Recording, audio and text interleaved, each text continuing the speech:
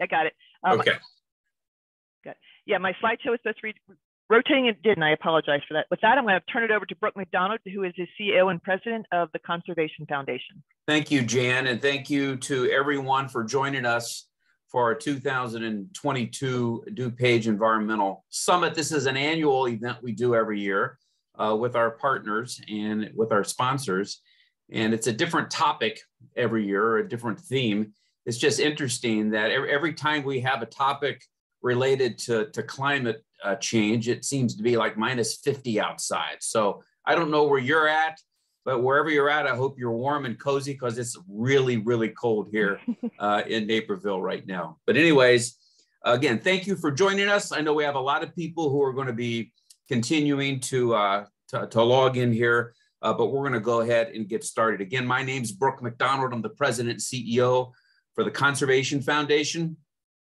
Our mission is to preserve and restore open space and natural lands, clean up our rivers and streams, and promote stewardship of the environment. And we do that mission in our local communities to help build healthier, stronger, more vibrant communities, high quality of life places where people want to live, work, and raise their families. We've been doing it for 50 years. This is our 50th anniversary this year at the Conservation Foundation.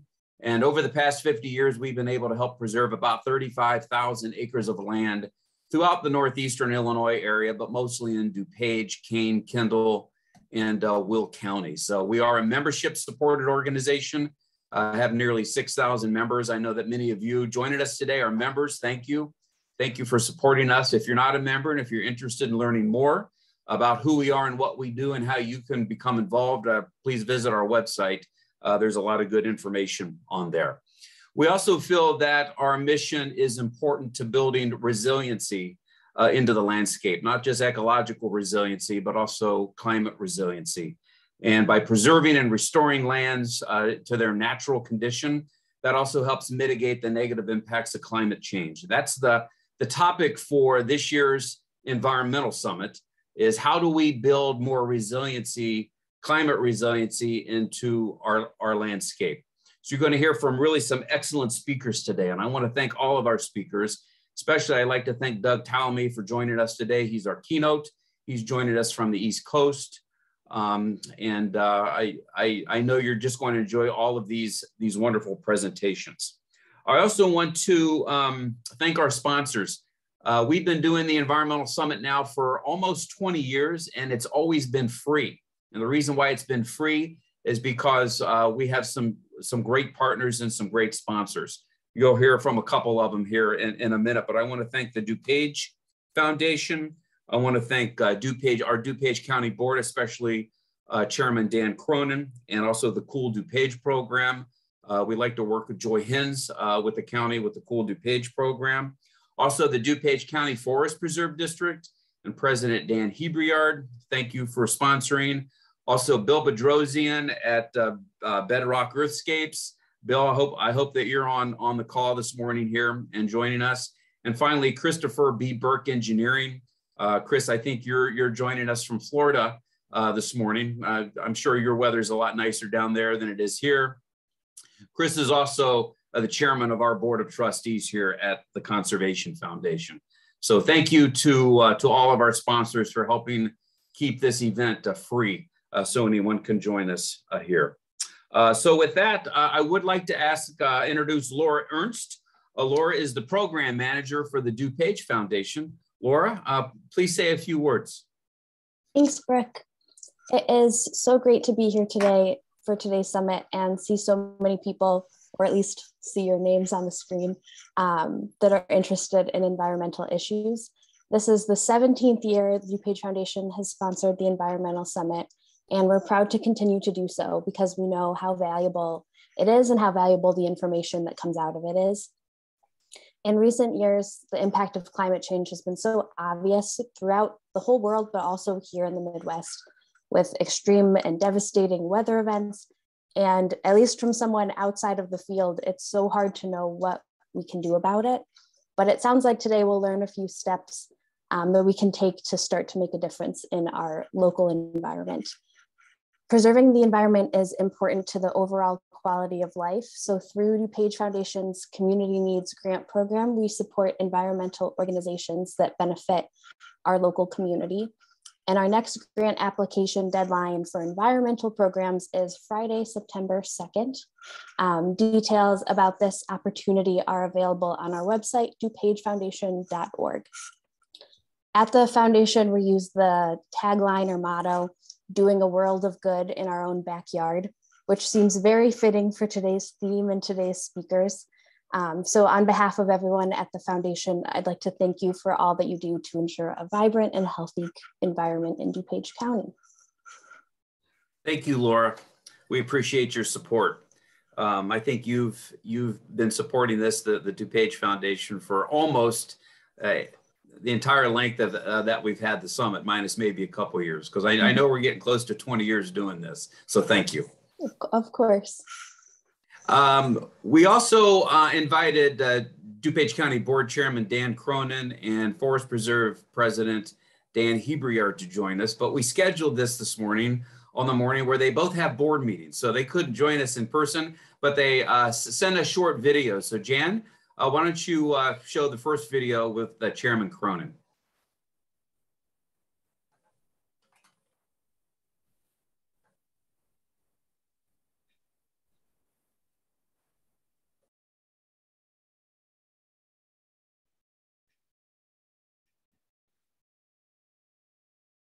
Thank you so much to Brooke McDonald, Jan Rail, the Conservation Foundation Board, and all of the other sponsors for supporting this important program. When I was elected chairman of the DuPage County Board more than a decade ago, climate change was definitely on our radar. But today, the issue of climate change has prompted scrutiny, studies, and policy change on a national and international scale. This year, the global COP26 summit was a significant part of the daily news before, during, and after the summit was held. The world has changed, and we are changing with it. Here in DuPage and our environmental summit this morning, Doug Tallamy brings a message of building resilience, which is described as the ability to adjust easily to or recover from a stress or change. You've heard me talk over the last several years about our efforts at the DuPage County Government campus to plant trees, restore native vegetation, and conserve resources. We are doing our best to adapt to the already increasing storm events while preparing for the changes we need to make to our infrastructure. But I believe resiliency also means doing what you can to slow the change.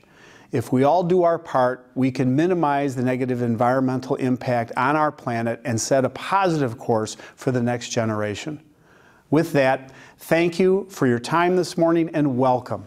There's a lot of information to share, and I hope you enjoy this summit today. Thank you, Jan. And again, President Dan Hebriard of the DuPage County Forest Preserve District also sent a short video. So Jan, go ahead and tee that one up.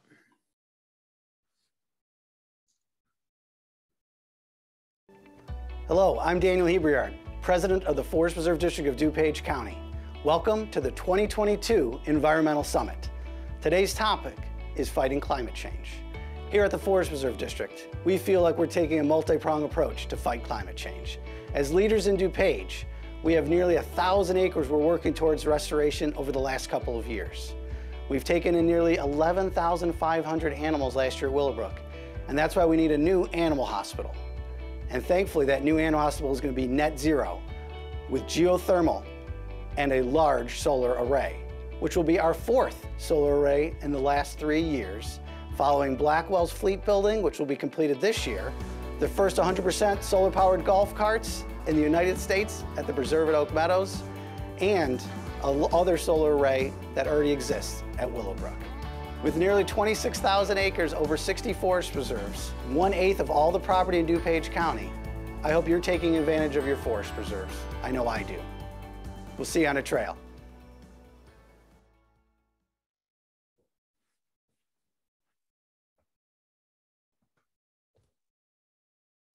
You're on mute there. Okay, thanks. Yeah, so did everybody see that? I saw something in the Q&A or the chat about that not people not seeing that video. I hope they did, or at least I hope they heard it. So anyways, again, thanks for our sponsors. I want to introduce Jan here. Jan is our DuPage County Program Director. She is the one that organizes all these events. And Jan, I just wanted to say thank you to all of your hard work. I know you put a lot of time into this, and we all appreciate your efforts. Also want to introduce Jamie Vback. Jamie is our Will County Program Director, and she is Jan's wing woman today. So it's nice to have a backup tech person in case something goes wrong. So anyways, Jan, thank you. Jan will be your MC for the rest of the day. So Jan, I'm going to turn it over to you. Sounds good. Thank you, Brooke. So I'd like to introduce Doug Tallamy. He is a T.A. Baker Professor of Agriculture in the Department of Entomology and Wildlife Ecology at the University of Delaware, where he has authored 106 research publications and has taught insect-related courses for 41 years. Chief among his research goals is to better understand the many ways insects interact with plants and how much interactions determine the diversity of animal communities. His book, Bringing Nature Home, was published by Timber Press in 2007. It's an excellent book, I've read it. The Living Landscape, co-authored with Richard Dark, was published in 2014. Nature's Best Hope, a New York Times bestseller, I read that one too, was published in February 2020. And his latest book, The Nature of Oaks, was released by Timber Press in 2021. And I highly recommend it. I just finished it and it's very interesting. His awards include recognition from the Garden Writers Association, Audubon, the Garden Club of America, and the American Horticultural Association. With that, I turn it over to you, Doug. Well, thank you very much, Jan. I do want to talk about what I call the nature of oaks today. And what we're really doing is following the life that is associated with oak trees that I planted in my yard in the year 2000 when we moved in.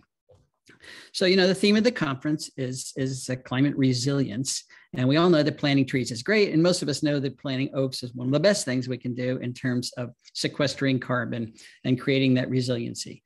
What I want to talk about today is what you get in addition to climate resiliency when you put those oaks in your yard.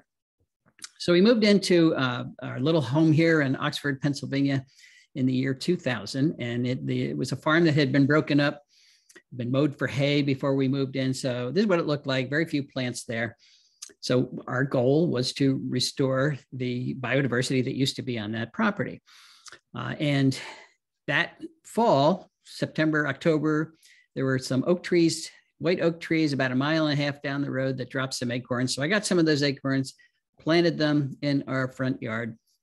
I planted them all over, but we're going to follow one particular one in our front yard. And the first thing that we notice, of course, is that white oaks germinate in the fall. They send down a single root, single radical. And that's all they do in the fall. It's not till the spring that they put up their leaves. And this is what it looks like after they have done that. And then they don't do too much else, or at least it looks like they don't do too much else. And this is what gives oaks, particularly white oaks, the reputation that they are very slow growers. They're actually not slow growers. It's just that the first couple of years, they are growing underground much more than on top of the ground. During that first year, they're putting in 10 times more root biomass than leaf biomass. And that's a really important time period because they are establishing a root mass that will support healthy, fast growth the rest of their lives. So here's our little oak here in year 2. I've got a little deer fence around it, and this is the oak that we're going to follow. That's what it looked like in year 2. This is what it looked like 18 years later.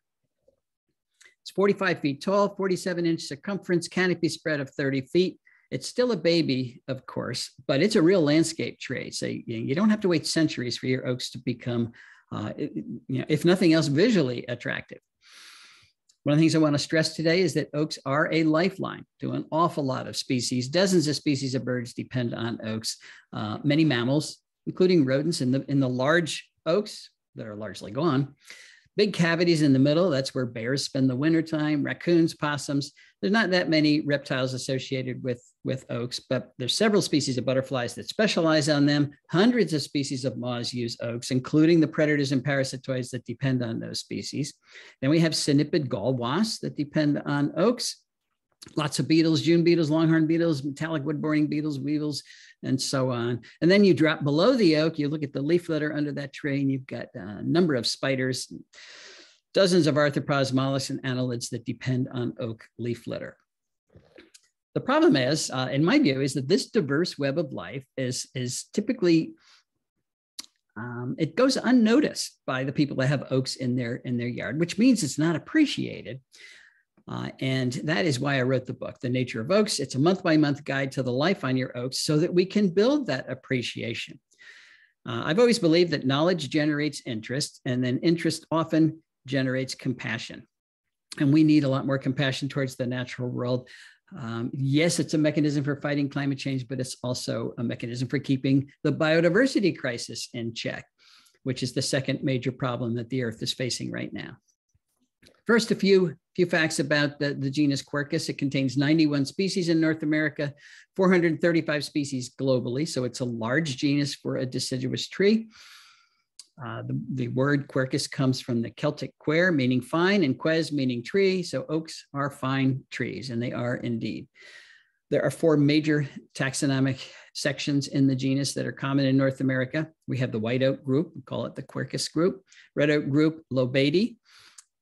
Verentes is the live oak group, and Protobalanus is the canyon oak group. It's a much smaller group in the West. This is the range of oaks in North America. Every place except the brown here has at least one species of oak that's very common. The brown areas are either too dry or the high northern Rockies where oaks just don't occur. The center of distribution, of course, is the Southeast, but we got a number of oaks in Illinois. Bur oak is certainly one of the most magnificent. Oaks live a long time. 900 years average growth, which surprises a lot of people. I hear people say all the time, I've got a 100-year oak in my yard, and they're waiting for it to die. It's still a baby.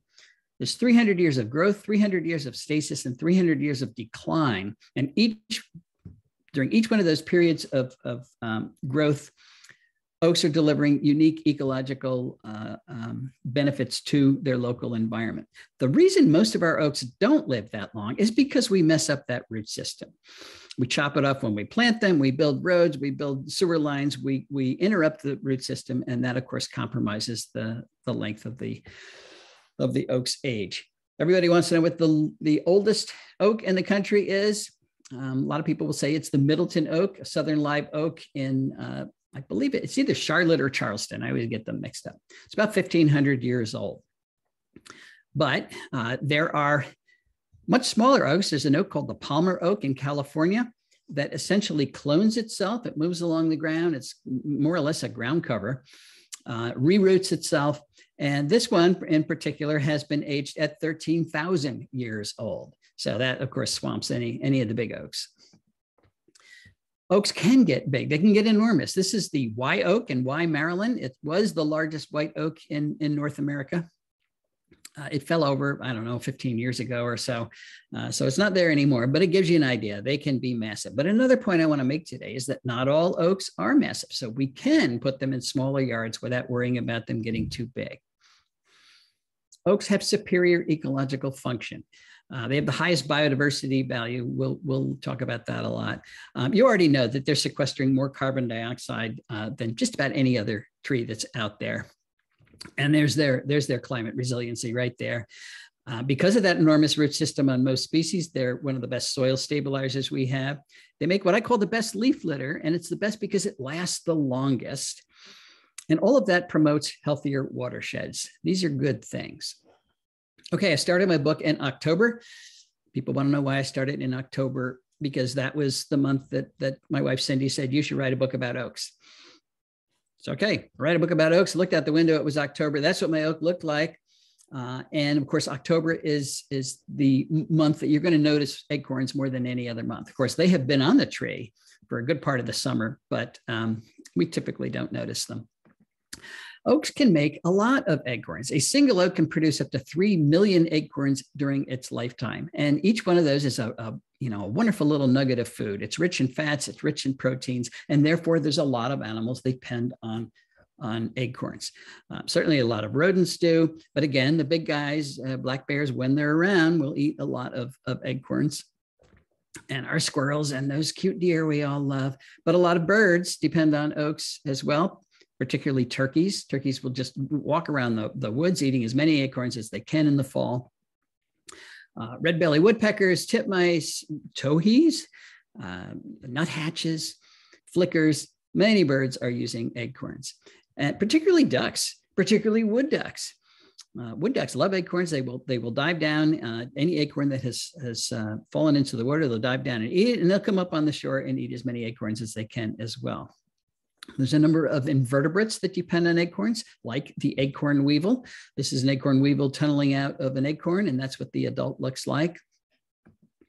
There's a group of moths called acorn moths that do the same thing the acorn weevils do. The caterpillar develops in the acorn, then it comes out as a moth.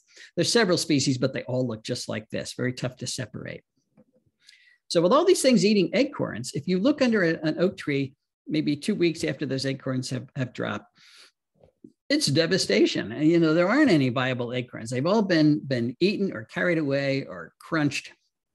So you might wonder how oaks ever successfully reproduce. And this is where a very ancient relationship between jays all over the world and oaks all over the world comes to the rescue. Both jay and oak lineages evolved about the same time, 65 million years ago, in the same place, Southeast Asia. And they developed a very close relationship. Oaks, of course, provided those acorns for jays, wonderful winter food. But jays gave oaks something that most other trees don't have, and that is the ability to move. This is how that works.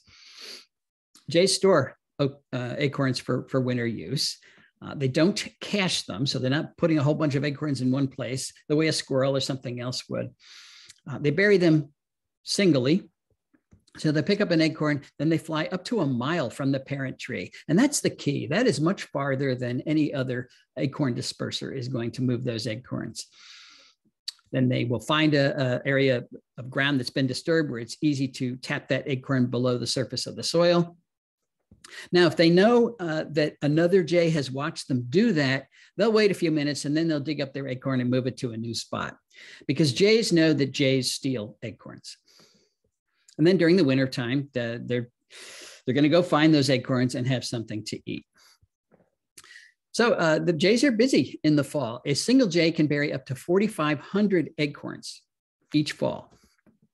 But they only remember where 1 out of every 4 acorns is, which means a single jay can actually plant 3,360 oak trees.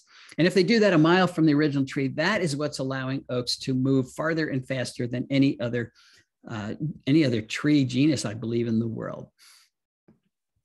It's not just blue jays that are doing this.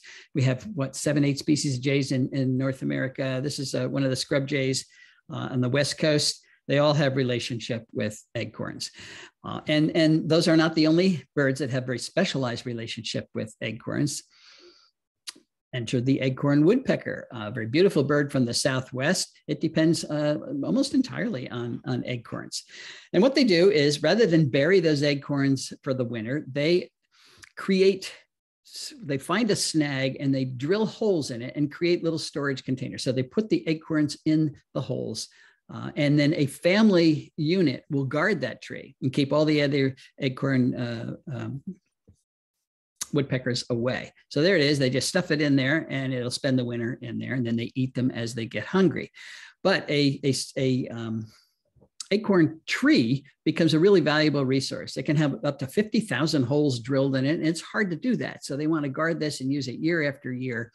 So if you have an acorn woodpecker tree in your yard, it's enormously entertaining and a very valuable resource to these birds.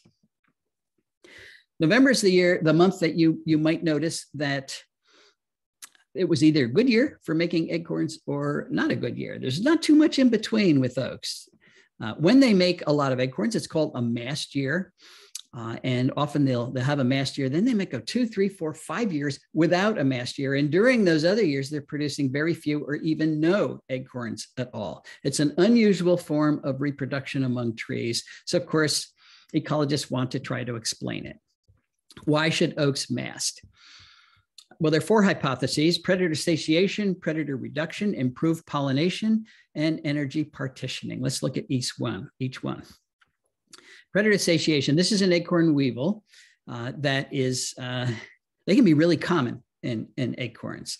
You can have up to 90% of the acorns inhabited by acorn weevils.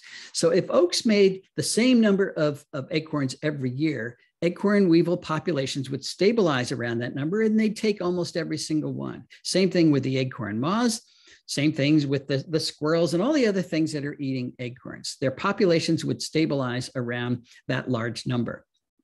But if oaks are really variable in when they make their acorns, so let's say they make a whole bunch one year, the populations of squirrels and acorn weevils and everything else explode, then the next year there's almost no acorns. So then the populations crash. That's predator reduction. And you might go several years with very few acorns, where the numbers of acorn eaters remain low. And then you have a big mass year, so it swamps the animals that want to eat those acorns. Improved pollination. Oaks are wind pollinated. And that's a game of chance. You're releasing your pollen on the wind. That's pollen, of course, is the male gamete, and it's got to reach the female flower. So if oak trees are releasing all their pollen at once in very large masses, the probability of being pollinated successfully increases dramatically. And finally, energy allocation. And by the way, if you're wondering whether oaks can have good fall color, this is the scarlet oak. Yes, they can have good fall color. Energy allocation. There's never enough energy to go around, or at least it seems that way. So oaks partition it. In some years, they use it for growth. In other years, they use it for reproduction, but rarely do they do both at the same time in a big way. So again, these 4 hypotheses are not mutually exclusive. They all could be happening at the same time. December is the month that you might notice that there are many oaks, particularly in the white oak group, that hold on to their leaves. Now, this is a deciduous tree, and deciduous trees drop their leaves, but many oaks hold on to them all winter long. It's a condition called marcescence. So again, an unusual behavior. Why marcescence? Well, the leading hypothesis is that it wasn't long ago, 8,000–9,000 years ago, which ecologically is not long. Evolutionarily, it's nothing. There were huge Pleistocene mammals that were very common, not just in North America, but in all the areas where there were a lot of oaks. This is the group of mammals, the large mammals that occurred in Mexico alone. It had 3 species of mammoths, the giant sloth that could reach up 18 feet. These are big guys. Well, many of them were browsers, which means they are eating the meristematic tissue, the buds that will come out and form next year's leaves on trees during the wintertime. And if oaks surround their buds with dead leaves from the previous year, it's hard to get at the buds without getting a mouthful of very untasty material. And the distribution of marcescent leaves on oaks supports that hypothesis, because the oaks hold the leaves only about 18 feet up. And after that, there is no more marcescence. And that's as far up as those mammals could reach. That curious ecological behavior gives oaks a landscaping trait that most other deciduous trees don't have, and that is they can be screens even during the wintertime. So if you don't like your neighbor, you want to screen them out, you can plant a white oak or a bur oak or the other members of the white oak group and get very nice screening all winter long and summer when the leaves are out. Okay, January. It's cold in January, just like it's cold. You're not outside looking up in the trees very much, but if you do, you're likely to notice little birds hopping around the branches of oak trees. Now, when we see chickadees or titmice doing that, we don't think much about it, because those are the birds that are feeders eating seeds, and we're not worried about them making it through the winter. Well, 50% of their diet is seeds during the wintertime, and then the other 50% is insects and spiders, even in the wintertime. But how about something like a golden crowned kinglet that does not eat seeds? It's entirely an insectivore. It should have migrated. It's a tiny bird. It needs to eat a lot all day long, yet they don't migrate. I took this picture during a snowstorm in my backyard. And they've created what we call the kinglet paradox. Here's a bird that is an insectivore, and it's up in the trees where there aren't any insects. So what is it doing up there? Well, Bernheinrich, one of our wonderful remaining naturalists, he doesn't like paradoxes. So he actually looked in the crops of kinglets in Maine in January, and he found they were full of caterpillars in Maine in January. So obviously what they're doing up in those trees is getting caterpillars, which means there are caterpillars up in our oaks in the middle of the winter. And there are. They're sitting there looking like sticks. Most of them are in the family Geometridae, the inchworms, and they really do look like sticks. Here's one right here. When it gets really cold, they have antifreeze proteins in their cells that keep their cells from bursting. So they shrink a little bit, and then when it gets warm, they swell a little bit, but they just sit there. So now there's no more kinglet paradox. We know what they're doing up there. They're eating caterpillars.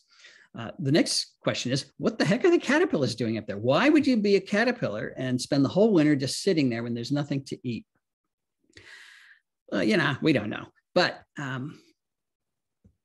probably the best guess is that these caterpillars they're not completely grown, but they're almost completely grown. So they're large. Most insects overwinter as eggs. So if they hatch out, they're really tiny, easy to outcompete, or they overwinter as a chrysalid or a pupa. So they come out and they've got to find a mate, and then they lay insects. If you're a large larva like this, when the leaves burst forth in the springtime, you can outcompete everybody else. You've got an endless supply of food because you are so large, ready to go. February. Biologically, this is the quietest time of year for oaks. So it's a good time to look at what I call oak landscaping myths. Now, if we want to increase the use of oaks in our landscapes, we've got to address these myths, because a lot of people say, hey, I'm not going to plant an oak. I won't live long enough to enjoy it, regardless of its benefits for climate change. Now, associated with every myth is some amount of fact, or at least that's the way it used to be. So let's talk about the facts that are associated with these myths. Are oaks too expensive to use? Do they grow too slowly to use as landscape plants? Do they get too big to use in small lots? And if we do use them, are they going to fall over and crush our house? Or are they going to lift up our sidewalk or our driveway?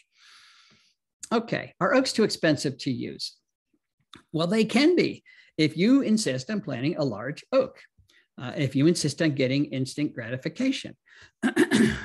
There's no way to grow an oak with its full complement of roots so that it can continue growing at a rapid pace. Now, we have figured out how to grow how to grow large trees in pots without them being root bound. This is what a root bound tree looks like. The roots go around and around, excuse me. And when you plant that, the roots will continue to grow and then strangle the tree. This is a planting of oaks that I ran into in Newark, Delaware, a couple summers ago. There were at least 15 trees here. They spent a lot of money putting them in, and every single one died. So something went wrong when they chose these large trees.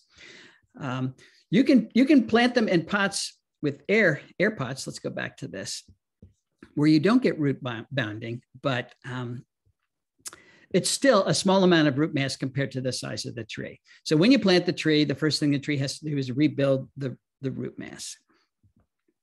The other option is ball and burlap trees, where you actually chop the roots off. Excuse me. So when you plant the tree, again, it's trying to survive with just a bare amount of roots. And the first thing it does is try to rebuild that root mass. And a lot of times it can't do it. You can get up to 50% mortality when you plant these large trees where you've chopped off the roots. If I plant an acorn the same day that I put this tree in the yard, and I've actually done that at home, the acorn will germinate and grow slowly in the beginning. These guys will sit there for a decade or so trying to rebuild the root system. And by the end of that decade, this little guy here will be bigger and much healthier than these trees that you just spent $3,000 on. So this is the ideal time to plant, or size to plant an oak. And of course, nurseries don't like to do that because they can't charge you a lot of money, but you're guaranteed to get a healthy tree if you can keep something else from eating it when it's small. But again, then you run into the problem, or the question, do oaks grow too slowly? When you plant a little guy, it's a little guy, and a lot of people want big guys. So, well, let's examine that question by having a race between my friend Bella, who's 2 years old here, and no, she's not my daughter, but we did watch her about 5 days a week. She was born on my wife's birthday. She became our surrogate granddaughter until we got some real ones.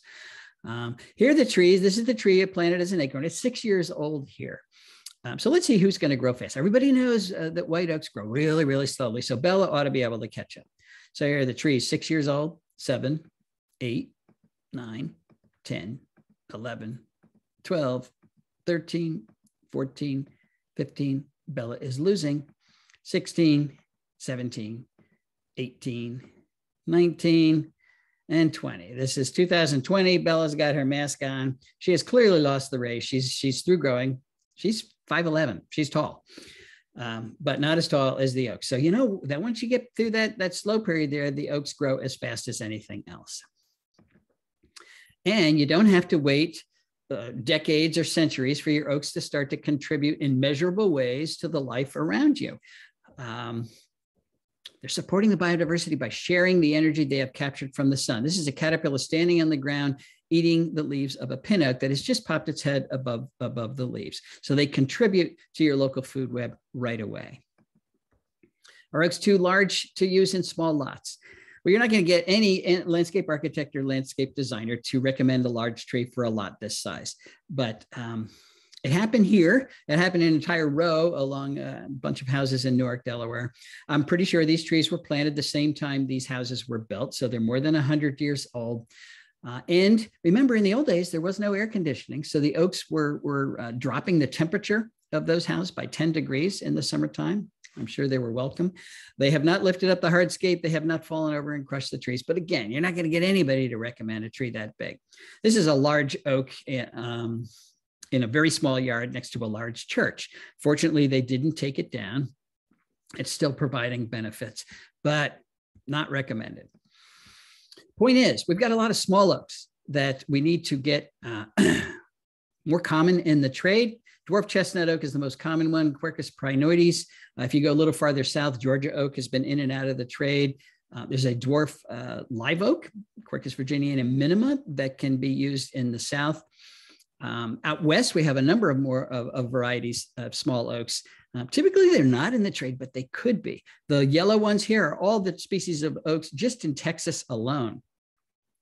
So oaks are easy to germinate. So they're easy to get in the trade. We need to provide these as options for people with small properties because they do exist right here in this country.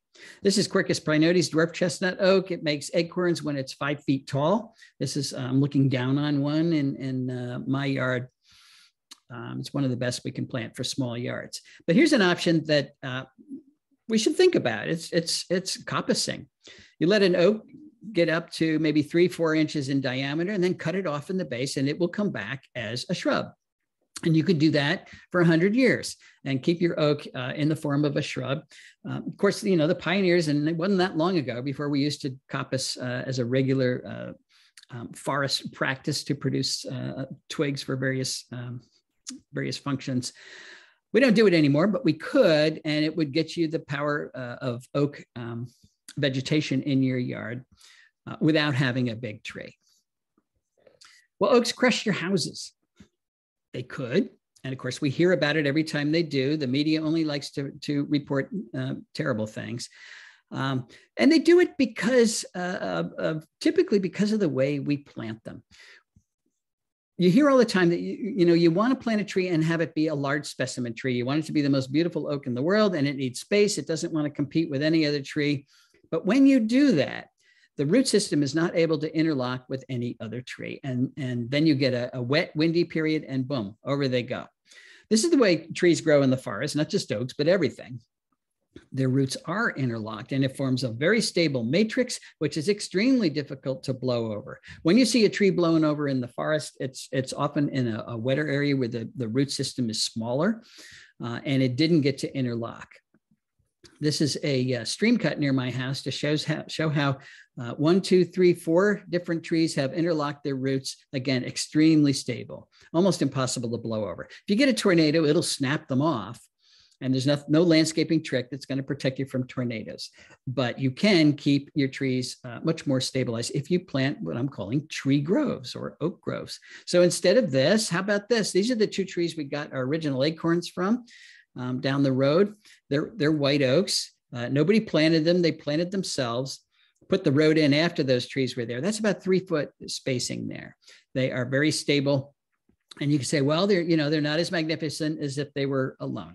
It's true, but you can view them as a group, as a little grove. Here's 3 oaks and called the Three Sisters in Northwest Connecticut. Again, natural planting, but very, very stable. And this is not a natural planting. This is a planting at Mount Cuba Center in Hockessin, Delaware. It's one of the DuPont estates, and it's dedicated to native plants. Got a large red oak back here, hemlocks in the front, big rhodies down here, some hardscape. It is a planned landscape. But if you've got 4 or 5 acres of lawn and you're wondering what to do with part of it, create a little tree grove like this. It's wonderful habitat. Your trees are all locked in together. None of those are specimen plants, but you view them as a group, and it's quite attractive. Will your oaks lift up your hardscape? It depends on what you plant them over. If you plant an oak over bedrock, of course, the roots are going to go laterally, and that's true for any tree. But if you give them a chance in deep soil, most of the species will go deep. Not true for willow oak, but you're not planting willow oak up there in Illinois anyway. So here's a pin oak, which has easily gone underneath this road here, no problem. These are 2 very big red oaks at the University of Delaware. Look at the size of that tree next to the curb. No lift at all. Another thing that can cause lift is if you plant over agricultural pan, where for a century, the plow went down maybe 15 inches and compacted the soil underneath where that plow went. Then the roots of any plant will hit that and go laterally. So you want to break up your ag pans if you have them before you plant your trees. All right, March is when those leaves actually start to fall. Marcescence is over, and we begin to build the leaf mat on the ground that becomes a blanket that protects our soil communities. There's a tremendous variability in oak leaves. This is just some of it. I could gather it pretty easily. This is it's an emery oak from Arizona. Looks like a holly. This is the willow oak because it looks like a willow leaf. This is the juvenile red oak, a mature red oak. Tremendous variation in oak leaf shape. Oak trees make a lot of leaves. 700,000 leaves on a big oak. If you lay them out next to each other, it covers 4 tennis courts. And that's their job, to cover the ground, to maintain the humidity that our soil community needs. There are more species of animals that live in the soil than above the soil. They're all tiny, but they're performing a very important function. They're recycling the nutrients that were in the oak leaf litter or any leaf litter so that the tree can use it again the next year. A lot of people worry, well, if I leave my leaves on my flower beds, the plants won't be able to get through. Well, nobody told these ferns here that they weren't going to be able to get through, and they do just fine. Now, if you pile your leaves up 5 feet thick, you're right, nothing's going to get through. But a normal layer of leaf litter will not smother your plants. Tremendous number of life underground. 250,000 mites per square meter, 100,000 springtails, these little columbolans, spinthorid columbolans, 90,000 proturans. Those are primitive insects. You practically need a microscope to see them. 1 million nematodes. And again, these things are detritivores. They are recycling the nutrients. So when we rake our leaves away or burn them or put them out for the trash, we're throwing away the nutrients that our trees need the following year. We're also throwing away a lot of life forms that are in those leaves. And some of them are quite pretty, like the banded hair streak. The caterpillar eats this stuff. It eats dead leaves on the ground. You don't find the caterpillars because they're really hard to find in there. But when you rake it away, you've just thrown away your banded hair streaks. You've thrown away up to 70 species of litter moths, like the ambiguous litter moth or the American idea, the dark-spotted palthus, and 67 other species where the caterpillars are eating these dead leaves. You're also throwing away the predators that keep those moths in check. You know, when you see birds like the various thrushes, towhees, all these things that are hopping on the ground and pushing leaves back, they're searching for all of that food in there. So you're throwing away a tremendous amount of bird food as well from those ground feeders and all the predators that are associated with them. So my point is that oak leaf litter is extremely valuable in terms of preserving our soil communities. There's something I'm forgetting to tell you, and I can't remember what it is. Oh yeah, the oak leaf litter. A single leaf will last up to 3 years before it breaks down. And that's really important because leaves like maple leaves or birch leaves or tulip tree leaves, they don't even make it through a single season. They degrade really, really quickly, and that leaves you bare soil. And bare soil destroys that soil community. Okay, April is when the buds finally break out and you get the start of the new biological year. It's also the time of year that you have the option of seeing one of the most ephemeral biological interactions that happens all of nature. It only lasts about 5 minutes. Got to be in the right place at the right time. But I'm talking about when synipid gall wasps lay their eggs in the buds of your oaks. This is a synipid female. That's her ovipositor. She's injecting an egg into that bud. This is a male that has already mated with her, and he's hanging around because after she lays this egg, he wants to mate with her again. So that the next time she lays an egg, it'll be his sperm that she uses to father those offspring. This is a male that wishes he was this male. And if he gets the opportunity, he will do that. So here's a female, she's laying her egg, but she's also injecting the stem cells, the meristematic undifferentiated cells in a bud with plant hormones that manipulates the growth of those cells into a form that we call a gall. People call it a cancerous growth. I don't like that analogy because cancers grow uncontrolled. They just keep growing and growing. Gall growth is extremely controlled. It's controlled by hormones from the galler and also hormones from the plant. So the resulting gall is a compromise between the synipid and the oak. This is a female galler that was laying an egg in my oak buds last spring, and that is the gall that resulted from that. I put a little tag around it so I could follow it. There are a lot of species of gallers out there, and actually could be controversial. I've always read it's 5,000 species of synipid gallers, but this morning I read it's 1,000. Either way, it's a lot of species. You can have up to 70 species of gallers on a single oak tree. And if you look in the galls, many of them are hollow, which is curious. Why are they hollow? The galler itself is in a central disc here. It's very hard. And then you got a lot of space till you get to the outside of the gall. So what is all this air about? Well, it turns out that synipid gallers host more parasitoids, other species of wasps that develop within them than any other type of insect. They are clobbered by natural enemies. This is one of them, a pterimid wasp, and you can see it's got a very long ovipositor. Well, if this ovipositor can reach the synipid inside of a gall, then the synipid is a goner. So the synipid has manipulated the gall so that the distance from the outside of the gall is bigger than the length of the parasitoids that want to hit that galler, so that the galler can develop without being parasitoids. In the beginning, when the gall is just expanding, the parasitoid can reach the galler, but that's a brief period. And that means some of the synipids actually make it. Here's a pterimid in California, Pterimus californicus, which has a really long ovipositor. And it has created the development of the biggest gall we have in the country. This is it's a very common gall on Quercus garryana, the Oregon oak.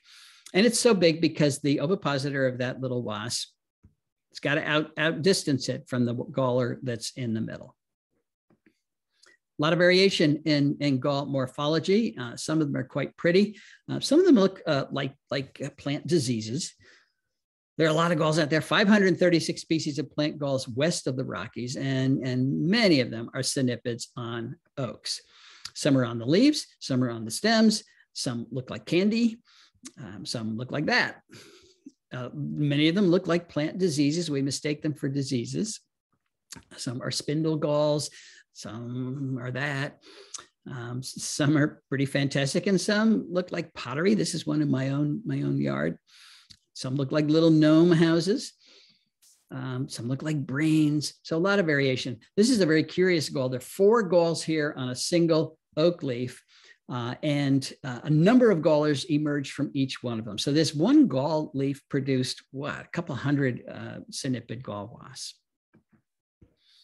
And galls have an interesting history with our own recorded history, because when you grind up a gall like this and you add particular chemicals, that hole there, by the way, is where the galler emerged.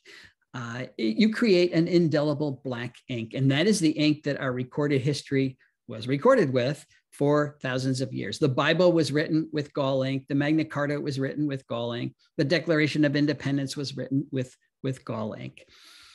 All of what the monks and in the Middle Ages and the scribes wrote down was written with gall ink. So the existence of gall ink really played an important part of our recorded history.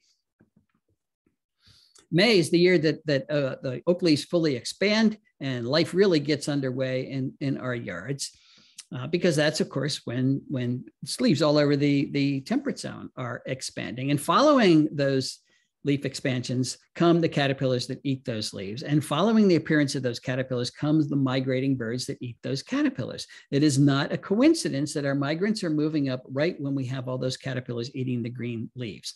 Why? Because that's what's fueling the migration. There aren't any seeds and berries around in the springtime because the plants haven't made them yet. So it's those caterpillars that are fueling the migration. And birders know, not just the migration, but reproduction once the birds get here. Birders know that if you want to see warblers during migration, you go to oak trees because that's where most of the food is. I actually had a student, Christy Beal, several years ago, look at the number of minutes that warblers were foraging on oaks in large trees and cemeteries. So this first bar here are the Fagaceae, that's the family that oaks are in, also beeches and chestnuts, but there were no beeches and chestnuts in her study. So compared to pines, compared to birches, so on. They spend very little time in the other plants because this is where the caterpillars are.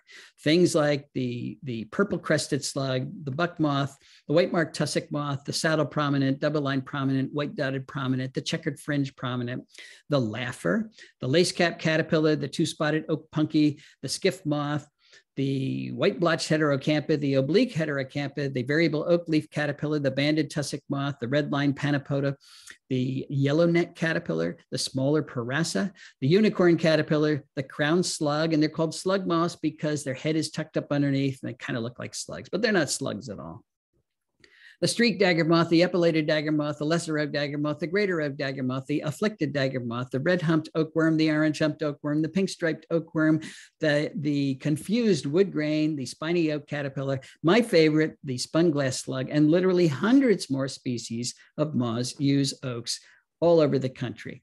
There are over 950 species of moths that use oak nationwide, and there's no other plant genus that comes close to that. This is what our house looks like today. Well, during the summertime, we put a lot of plants back. And I noticed right away when I put the plants back, so comes the life back. And since we moved in the year 2000, we have learned that caterpillars are the most important component of terrestrial food webs. So if you count them, you have a very good measure of how successful your food web is, how many species it's supporting. So 4 years ago, I started to take pictures of all the moths that I could find in my yard. I'm still at it, but I'm up to 1,140 species of moths that are recorded so far. Haven't gotten to the butterflies yet. Here's the key, 30% of them are using the oaks that I put in my yard. And that's why I call oaks keystone species. Remember what a keystone is. This is the Roman arch. The keystone is the stone in the middle of the arch. And if you take that stone out of the arch collapses. Well, if you take keystone plants out of your local food web, the food web collapses. And oaks are the most important keystone plant in 84% of the counties in which they occur. So they're vital in terms of supporting the life around you. You might wonder why we need so many caterpillars. It's because they're really good to eat and an awful lot of birds depend on them, not just birds, but people like birds. So that's what I talk about.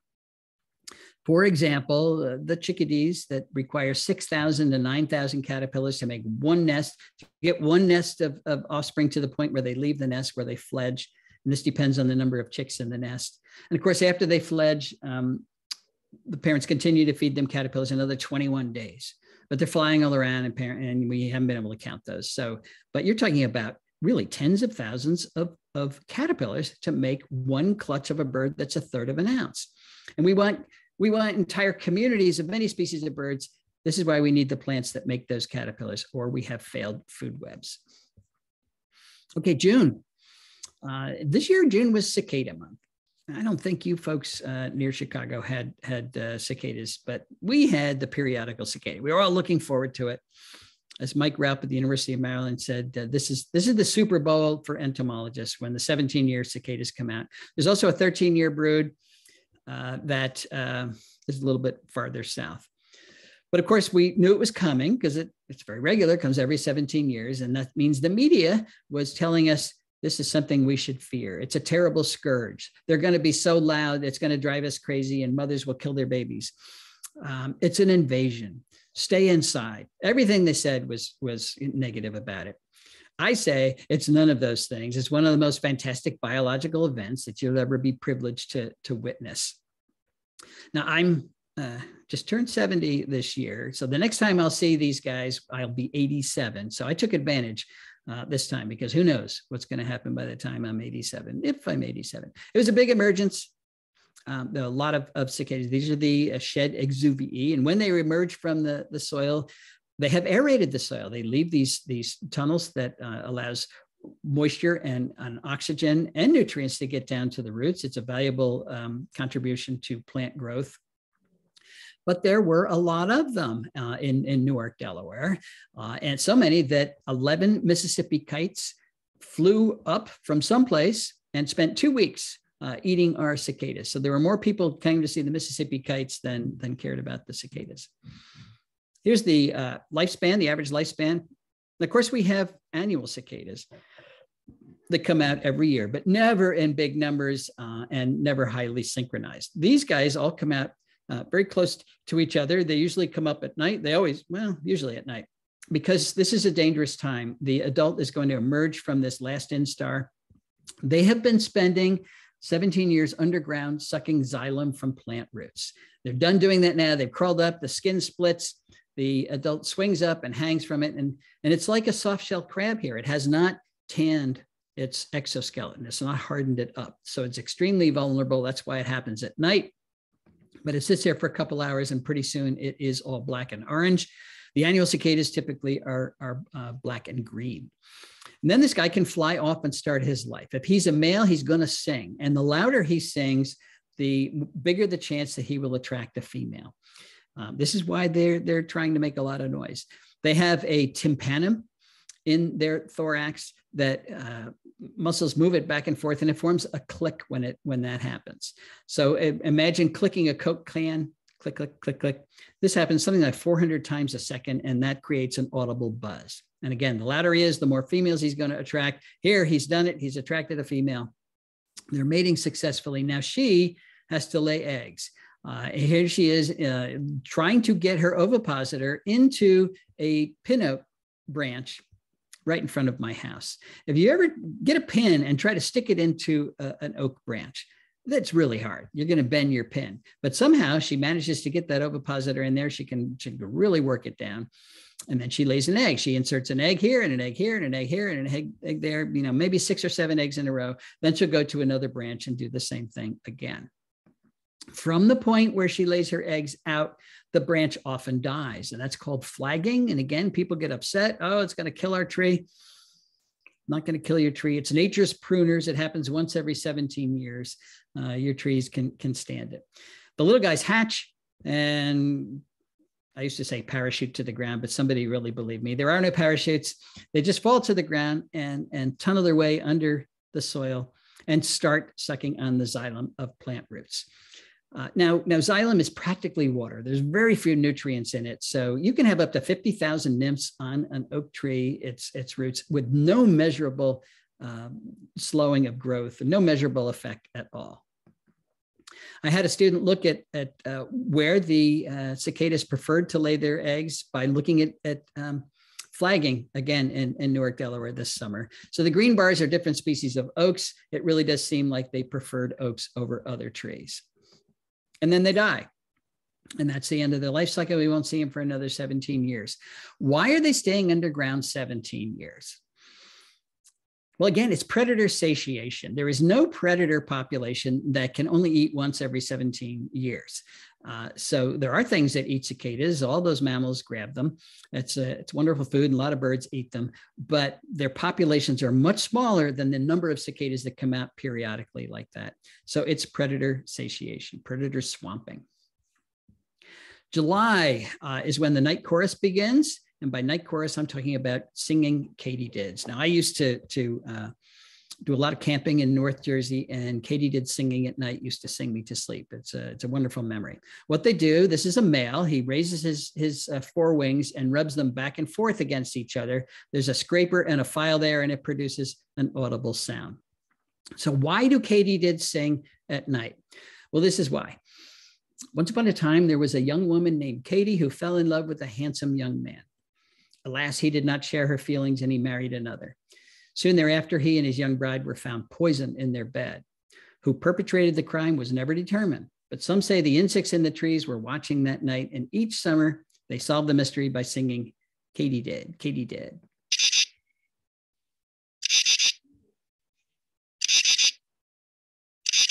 Again, that's a very, very soothing sound to me. When you get a lot of them going, it can be pretty noisy at night. This is the female. Now she's a fifth instar. She hasn't expanded her wings yet, but her ovipositor is ready to go. There are 4 species of katydids that are common in our oak forests. Here she is with fully expanded wings. And again, there's the ovipositor. And she's going to cement very flat eggs against some stick somewhere. So sometimes you find those here. These guys have already hatched, and you wonder what they are. Those are katydid eggs. So why so loud? Well, it's the same reason. The loudest male gets more matings than males that are not as loud. And females like loudness because it's a measure of male quality. Bigger males are louder. And if you're bigger, it suggests you've got really good genes.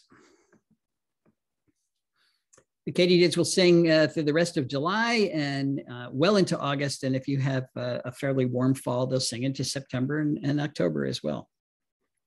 August is a time when it's really hard to eat oak leaves because oak leaves have been getting tougher all season long. They've got a lot of lignins in them and a lot of tannins. And in order to eat an oak leaf in August, you have to have special adaptations, and gregarious feeding is one of them. Apparently, when you put a lot of mouths together, you can get through that tough material.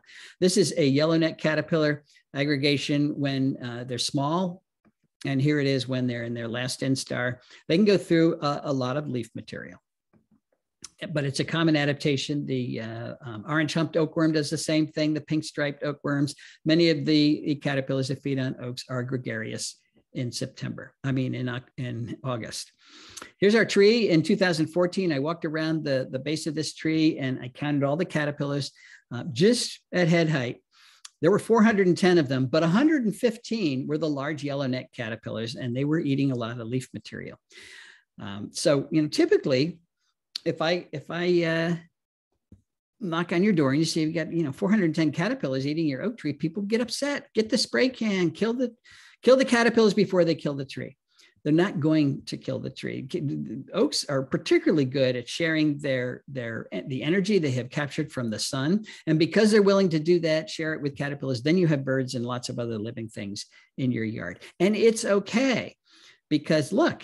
I took this picture right after I counted all those caterpillars. You can't see a single one, and you can't see any of the caterpillar damage. Tammany Baumgarten in New Orleans says we should all practice the 10-step program. We take 10 steps back from our trees and all of our insect problems disappear. That's an easy way to have pest control. There's another way to eat leaves during August, and that is to get so small you become a leaf miner. All the toughness is in the cuticle, the upper and lower epidermis.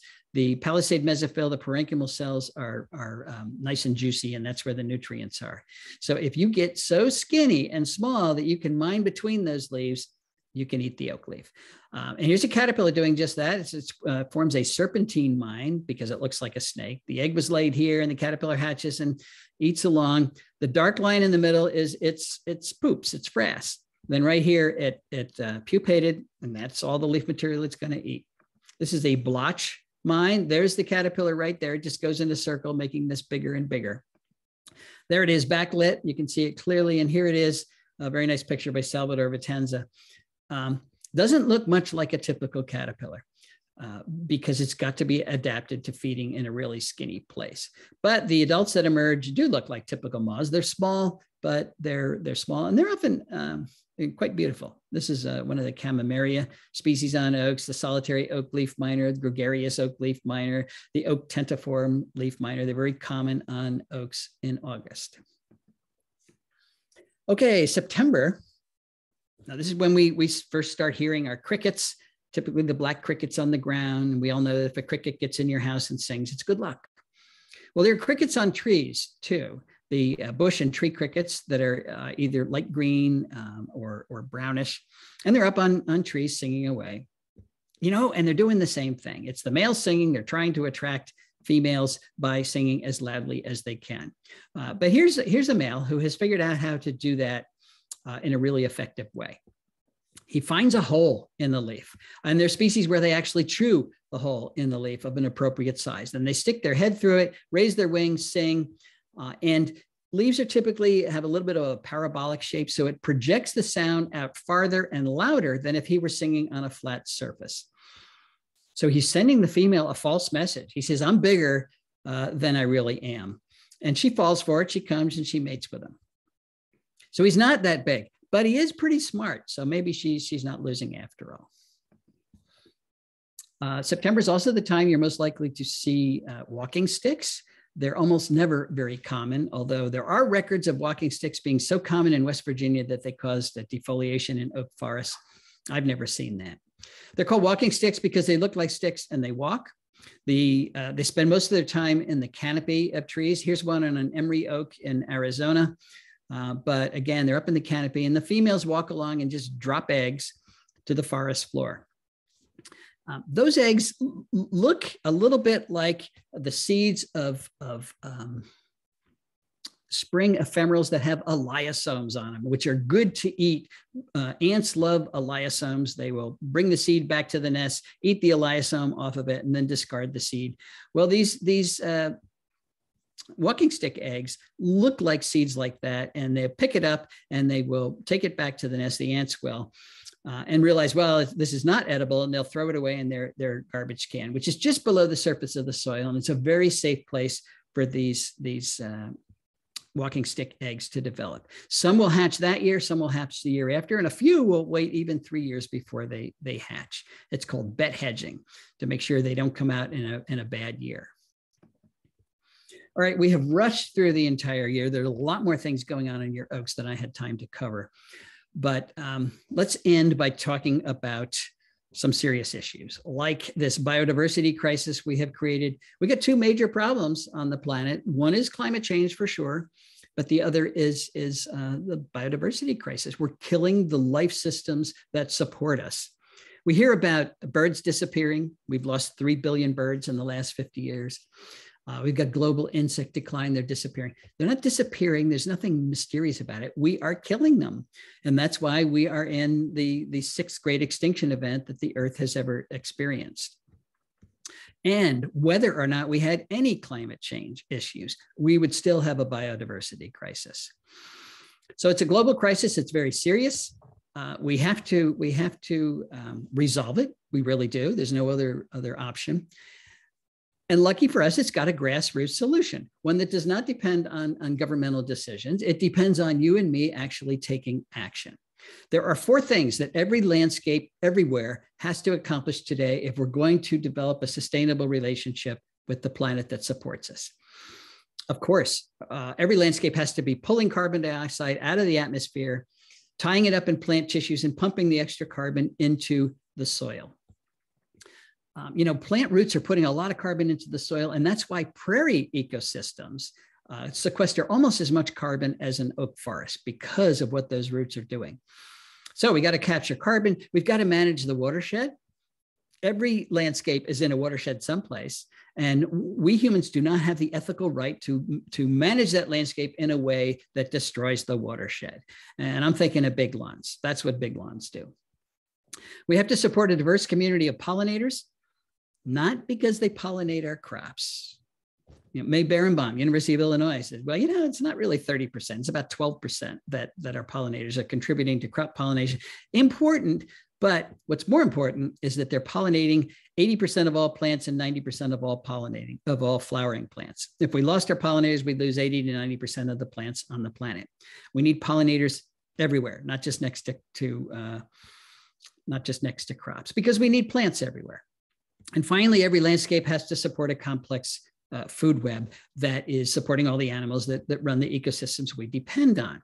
When you plant an oak, you are addressing 3 of those 4 major ecological goals. You're sequestering more carbon, you're managing the watershed with those huge root systems better than other plants, you are supporting the most complex food web of any plant genus in the country. The only thing you're not doing better than other plants is supporting pollinators, because oaks are wind pollinated, although there is some evidence that many pollinators use oak pollen when it's available. They just don't move it around and pollinate.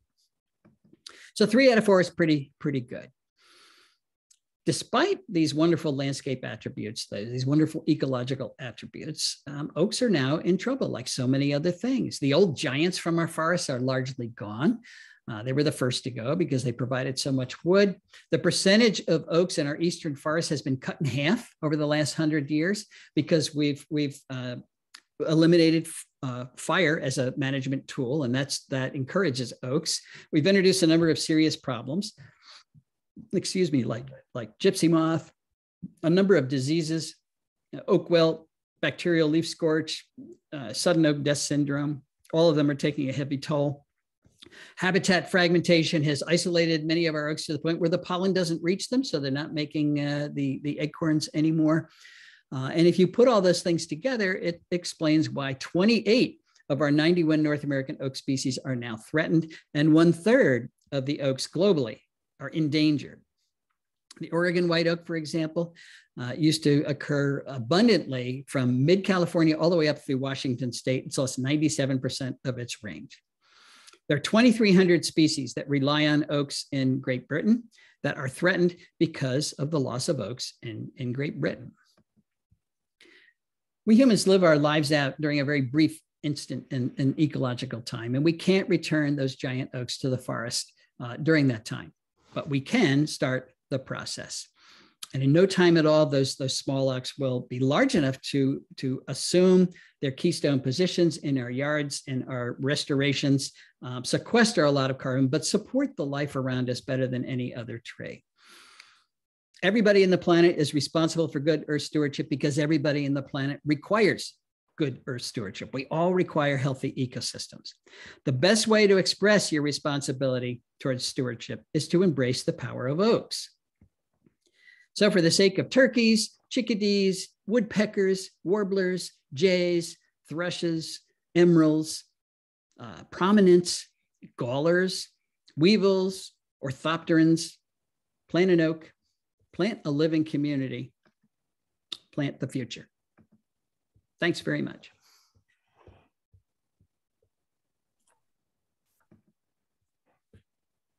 Thank you very much, Doug. Jamie has been monitoring the questions, so I am gonna let her go ahead and ask you the questions that have come up in our question and answer session. Yes, thank you so much, Dr. Tallamy. This has been really, really awesome. We've got some really good questions here in our Q&A box. So if it's all right with you, we'll go ahead and get started on those. Absolutely. Let's see. Do you need to plant 2 of the same species of oaks to get pollination, or are they self-pollinating? No, they're not self-pollinating. They both produce male and female flowers, but asynchronously. So the pollen from one tree needs to go to a pollen of another tree because the female flowers from that tree are not ready yet. So yes, you need more than one individual to get good pollination. All right. Earlier on in your presentation, you talked about turning oaks into shrubs. And Richard would like to know, is the 20-year-old oak full size now, or will it get bigger? How will its size compare to a dwarf species? No, it's going to get much bigger. This is the white oak. You know, they remember the picture of the Y oak I showed you. They can get really large. So no, it's not a dwarf species. There are dwarf species that will top out at 15 feet, no problem. That would be the dwarf chestnut oak. There's a dwarf chinkapin oak. Some of the oaks on our sand barrens, scrub oak, bare oak, they're quite small. So we do have small varieties, but white oak is not one of them. All right. So obviously we want to reduce the size of our lawns however we can. However, for those of us who live in the suburbs and do have some lawns, Susan would like to know, what can you do about the leaf litter in a manicured lawn setting when you're unable to leave the leaves in the entire yard? My son bought a house a couple of years ago, and the first fall he called me up and he said, "Dad, I've got too many leaves. What should I do with the leaves?" I said, "Put them in your flower beds." He said, "I don't have enough flower beds." I said, "Exactly." Great answer. Every tree in your yard should have a big bed underneath it, even if there's no plants in it. And that's where your leaf litter go. That creates a soft landing site for all of the caterpillars up in those trees. Many of them pupate in the leaf litter or they get underground. So that's where you rake your leaves, but you can plant right through it. Create a layered landscape, put shrubs on there, put your blueberry bushes, put your spring ephemerals. And that is how you reduce the lawn. The lawn you keep, yes, you've got to remove the leaves from them, but it should be swaths of lawn, not wall-to-wall carpeting. And that should give you plenty of area to put those leaves. Great. Mark would like to know, does an acorn need any kind of prep to germinate, or can they just be put into the ground? They can just be put in the ground, but keep in mind the red oak group is going to germinate in the spring. The white oak group germinates in the fall, so that's got to go in the ground right away, soon after it falls. The red oak group you can put in peat moss in a Ziploc bag and just put it in your refrigerator all winter. The biggest challenge to getting acorns to become trees is to keep something from eating them. So the rodents want to eat them all winter long. The squirrels, they'll dig them up even after they've germinated. They'll dig them up to get that acorn that's still attached to the small trees. So that's the challenge. If you put them in a pot in the fall, that's fine, but those mice get in those pots too. And it's hard to, you have to be smarter than the mice. And, we think we can do that. Usually I'm not smarter than mice, but that's the challenge. But germinating is not, they're very easy to germinate. Those mice can be pretty tricky there.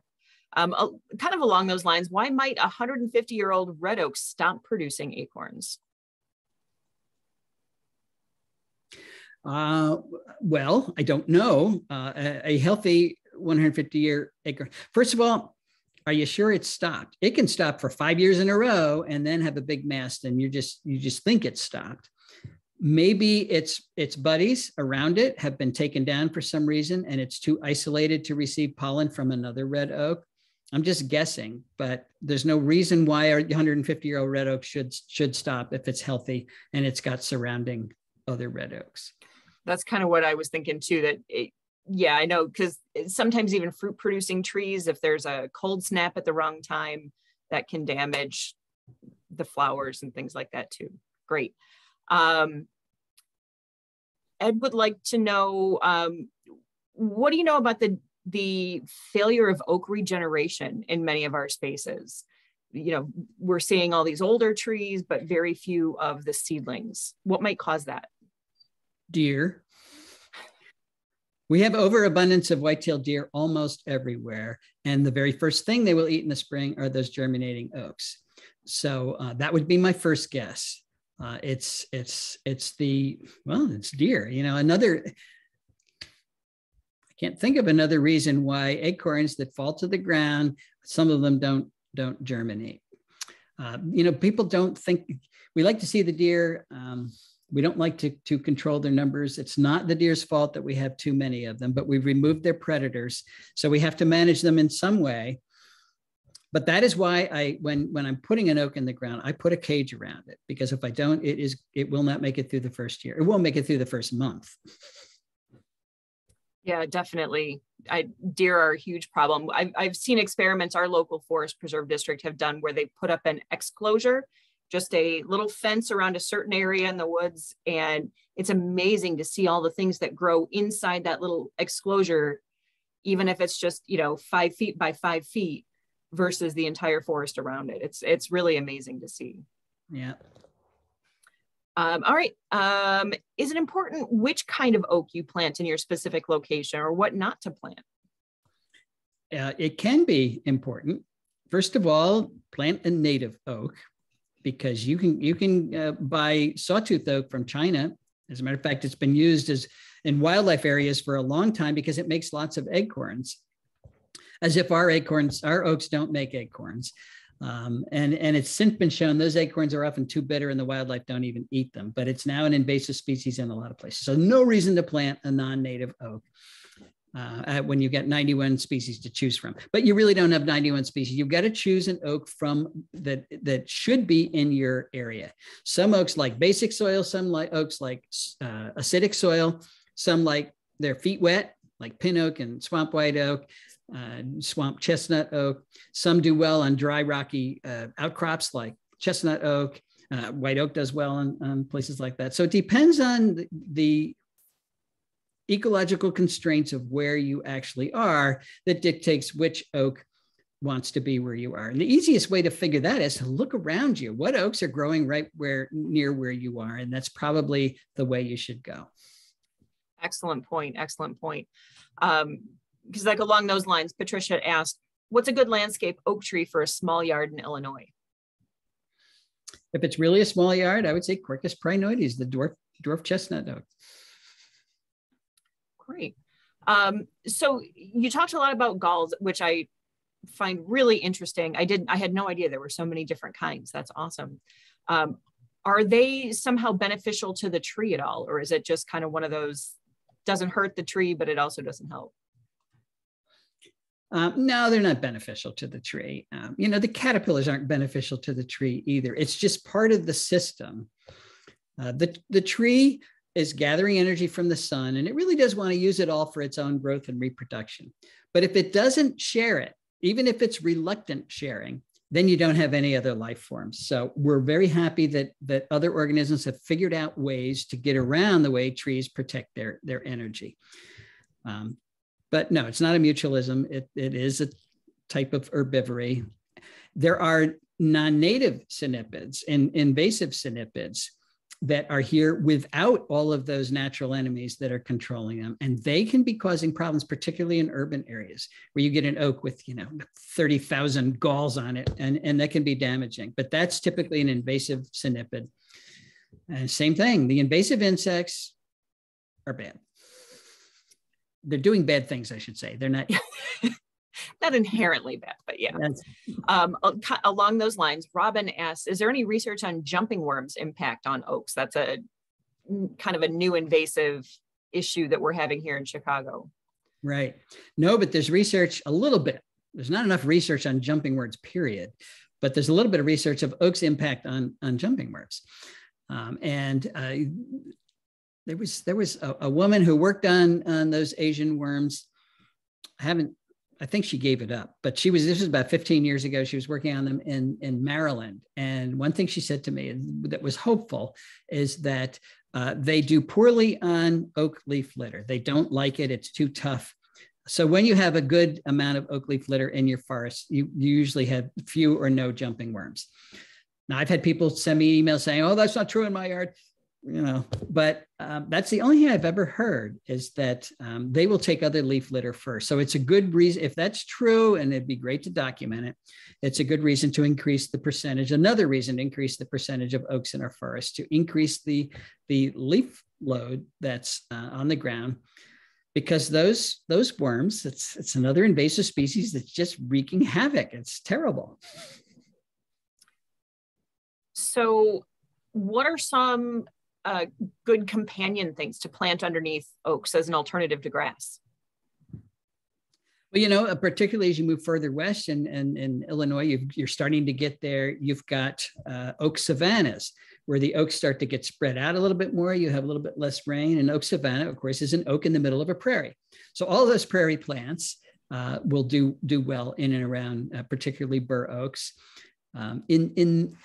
If you know your oak is acid loving, then acid loving plants do well. Azaleas, blueberries, rhododendrons. So it depends on where you are. Okay. Let's see. how best can we support our forests to help with the regeneration of oaks? We know that on some level, oaks are fire climax community. They like to go through periodic burns that keep things like cherries and maples less dense. So having periodic burns is a great way to encourage oaks. But I'm going to come back to those deer. Deer are doing two things. They're eating all the regenerating, not just oaks, but everything else, and ignoring the invasive plants. So the reason buckthorn and all of the other invasives that we have, one of the reasons is that the deer won't eat them. So they eat the natives, don't eat the non-natives, and it tips the competitive balance. When you exclude deer and you have a competition between native plants and these invasives, the natives do pretty well. They always say that the invasives are much more competitive. In most cases, they're really not. It's just that the deer are tipping that competitive balance. So controlling our deer numbers is another way to regenerate the understory of our trees, our forests. Most plants in an understory of a healthy forest are young canopy trees. They're just sitting there waiting for a light gap to open up.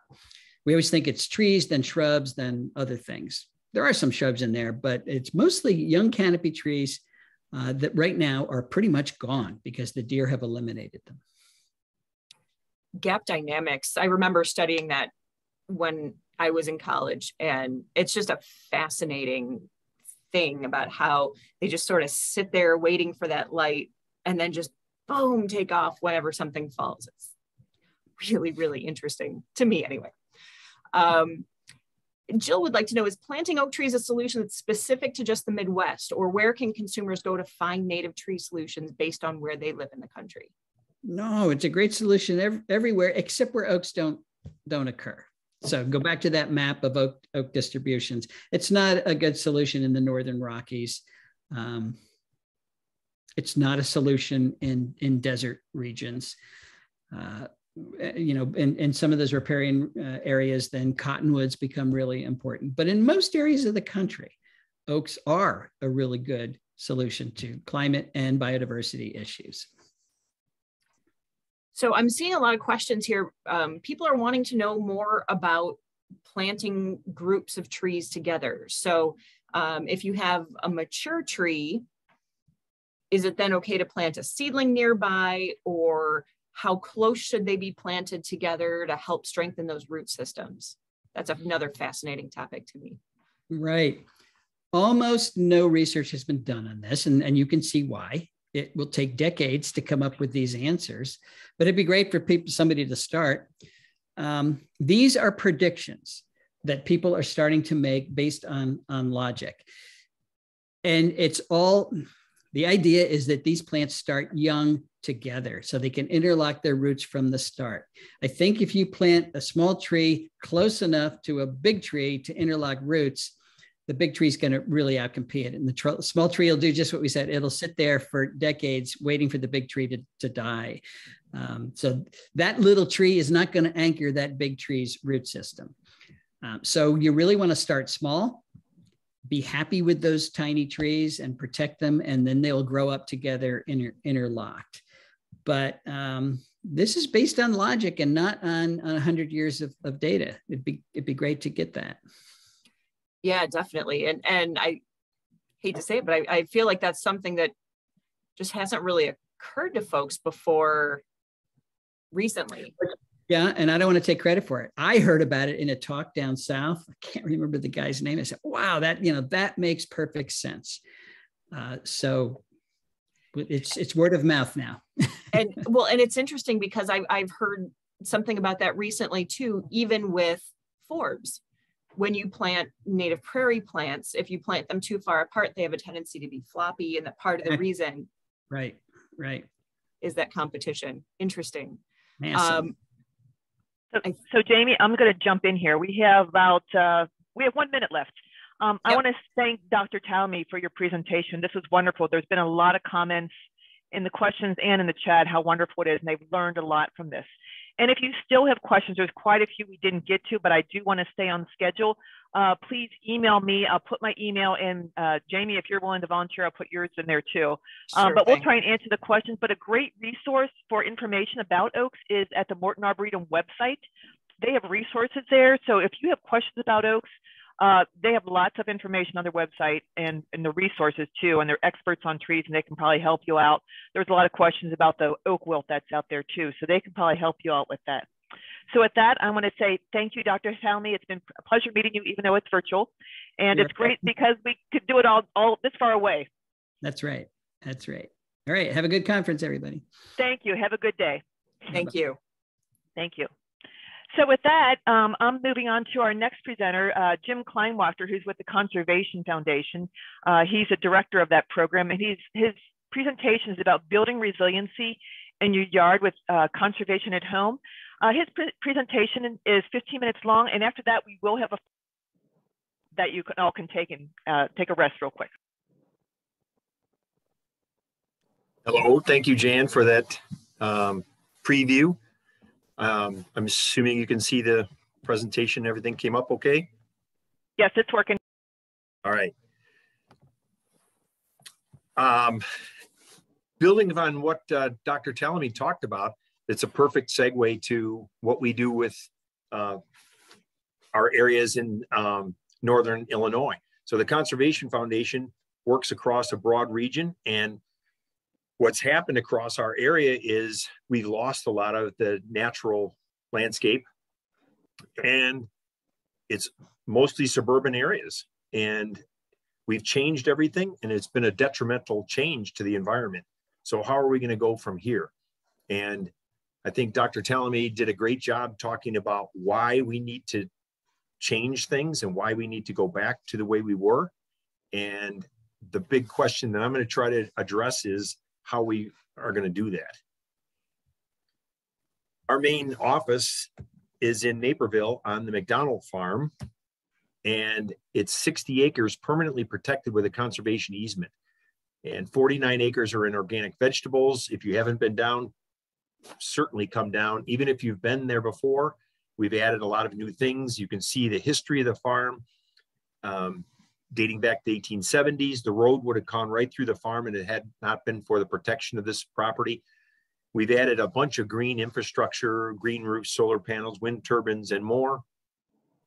We're selling rain barrels and composters. There's a lot of reasons to come down and see what we've got there. If you're a member, thank you very much. And if you're not, please look into joining our programs. So I want to talk about bringing it local. So we're in Illinois, and you've invested in Illinois. You bought your house here. Your kids go to school here. And thinking about how Doug Tallamy's story relates to us personally here. In Illinois, there's 36 million acres, 95% private property. So if we're going to think we're going to build our communities better, we have to think about private ownership. We work with schools, municipalities, homeowners associations. Pretty much any property can be improved. And our primary area is Kane, DuPage, Kendall, and Will counties. We're being pulled into LaSalle and Grundy, and the Conservation at Home program is now operating in 22 other counties in Illinois, parts of Wisconsin and Michigan. So we can help you specifically in Illinois and answer those questions that you had. I know in Doug Tallamy's thing, a lot of those questions came up in there, asking specific things like, what kind of tree do I plant in Illinois? And that's the benefit we bring is being a local land trust. We can help you with those specific questions to Illinois. And also we sell trees. So we have access to those native species of oaks and a variety of other trees, shrubs, and herbaceous plants. So besides the stuff that Doug talked about with being the birds and the insects, there's a lot of benefit for us. We have a Nature RX program. This picture on the left is my granddaughter, and they found a larva of a milkweed on a milkweed plant of a monarch and the fascination of her and her mother on how this could possibly happen and how that little caterpillar is going to pupate and turn into an orange butterfly and fly to Mexico and come back. You know, the story is just amazing.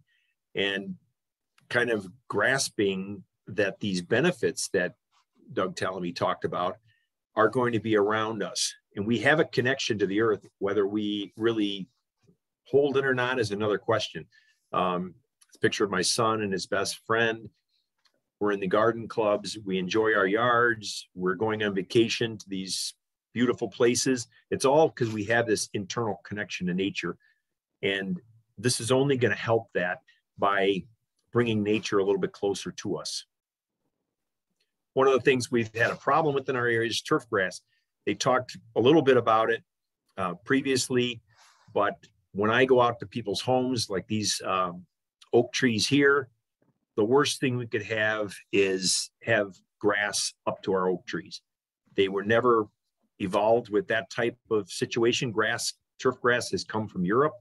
It's not native here. It has zero wildlife value, and it's not good for our trees and shrubs. All this leaf litter that Doug Tallamy talked about how wonderful it is would have to be raked off of these areas because our precious grass. We're pouring tremendous amounts of chemicals on the grass to feed it and take care of it.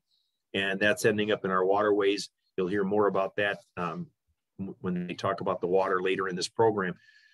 But people in general have locked on to turf as this wonderful thing. Doug talked about his son's property. And if we look at what we've filled our yards with, and all you'd have to do is Google a plant to find out if it's connected to Illinois or not. And there's nothing wrong with having a hosta or a daylily, but we have to understand that it's not connected to the environment. Doug talked about the system, and that's the ecosystem and the functional approach of connecting with nature. And so these plants are just sitting out there as foreign objects, and they're not connected. They're not feeding our wildlife. They're not doing the same functional things that we want. And if we want to put a few in our yards for decorative purposes, that's fine, but they can't be the core if we want a functional landscape. So, you know, looking at this hummingbird, they come and scan your property, and there's either something there for them or not. They can pretty much look at it and say, no, nothing here. And away they go. So if we're not having the hummingbird come to our yard, it's probably because we haven't provided the necessary things that they're looking for. Same thing with those birds. If we don't have the right trees with the right caterpillars, the birds are not going to be coming to our yard. We've decided what we can put in our yards. The whole landscape, other than the tiny remnant prairies that are left, has been changed. And we have the power to change things. And understanding that if you want the change to happen, we have to do it. We have to work at it. And that's where we come in, where we're not leaving you alone and just say, well, good luck, go do it. You know, we will help you through the process.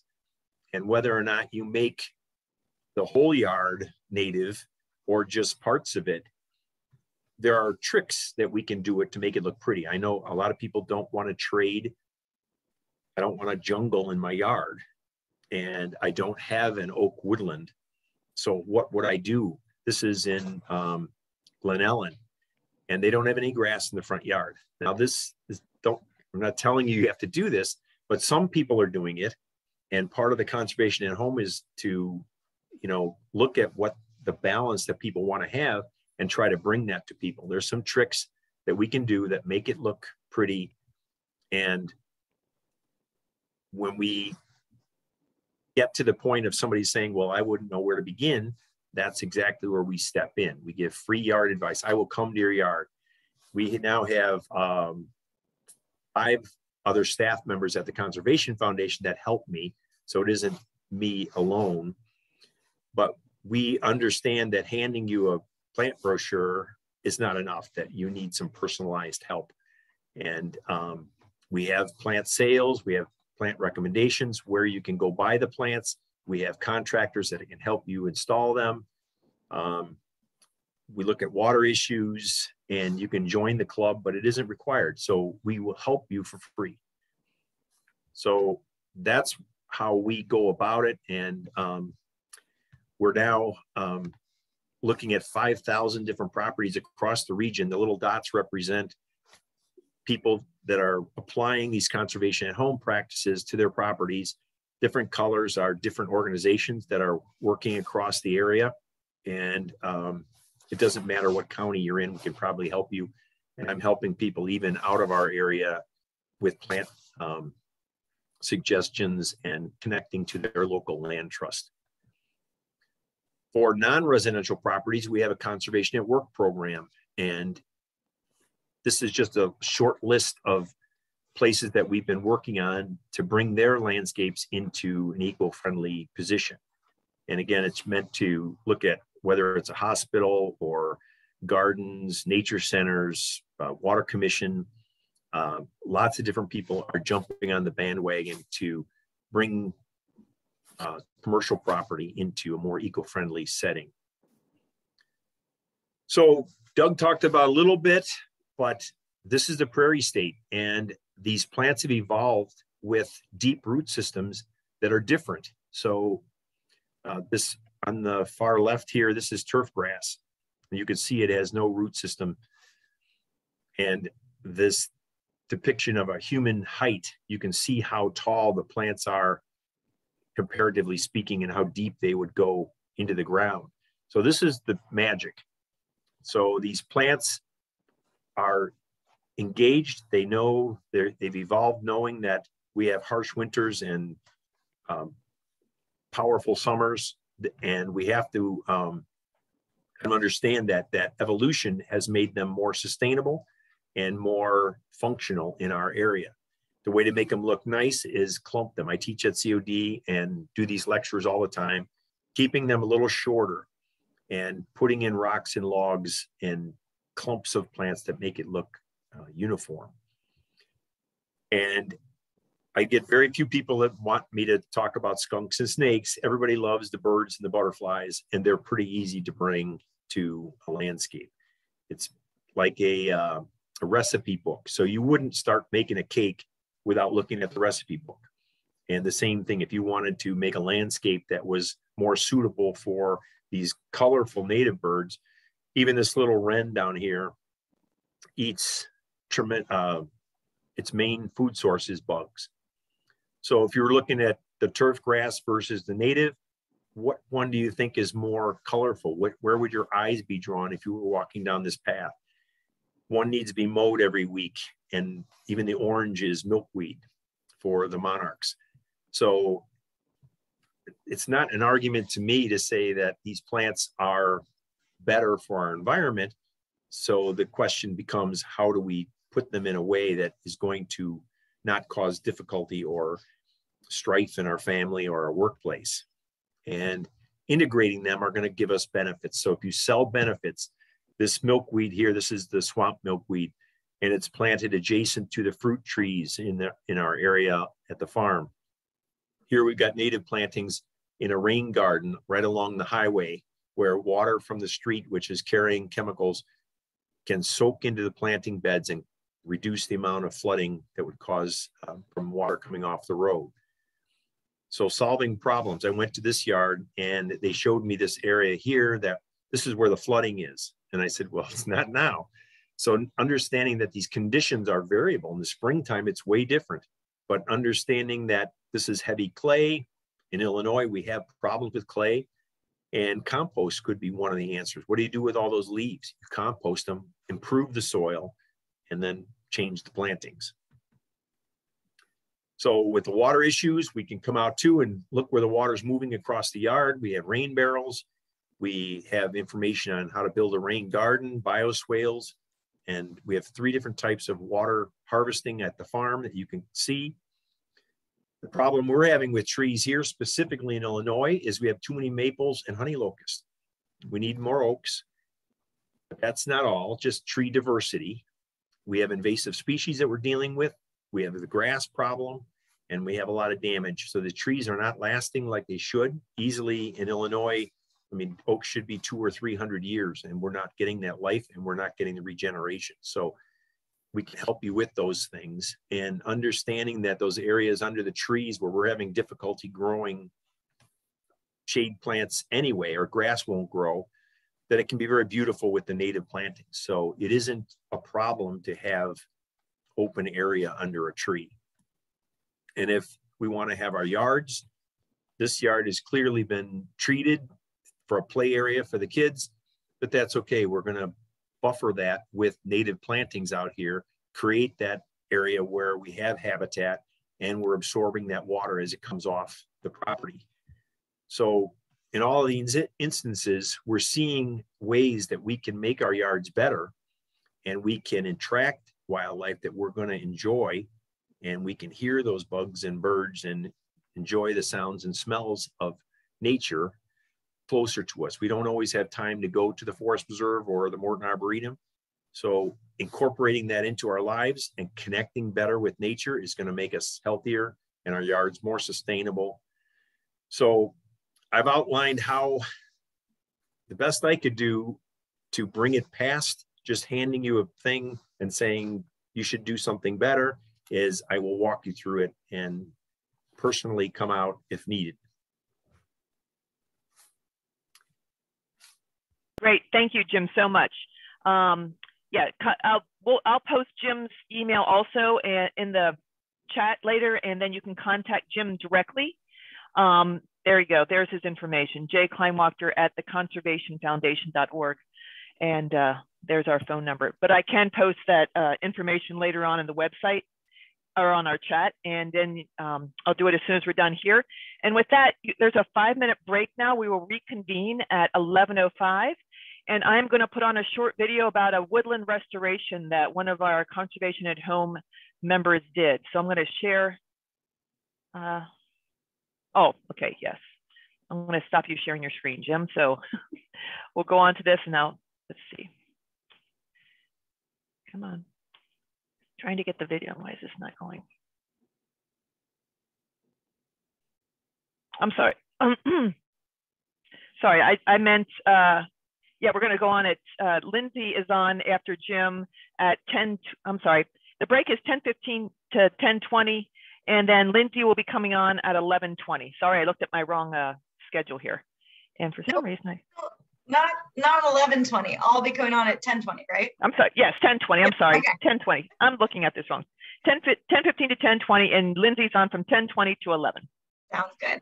Thank you. And I'm trying to get this video started, and it's not wanting to go for me. Here we go. Let me get. If not, I mean, if there's time, I can answer questions now, or they can have them email me. Actually, I got to get back up. Yeah, yeah. You can email Jim too. This video. Okay, I'll go back to basic. Share. There we go. Got it now.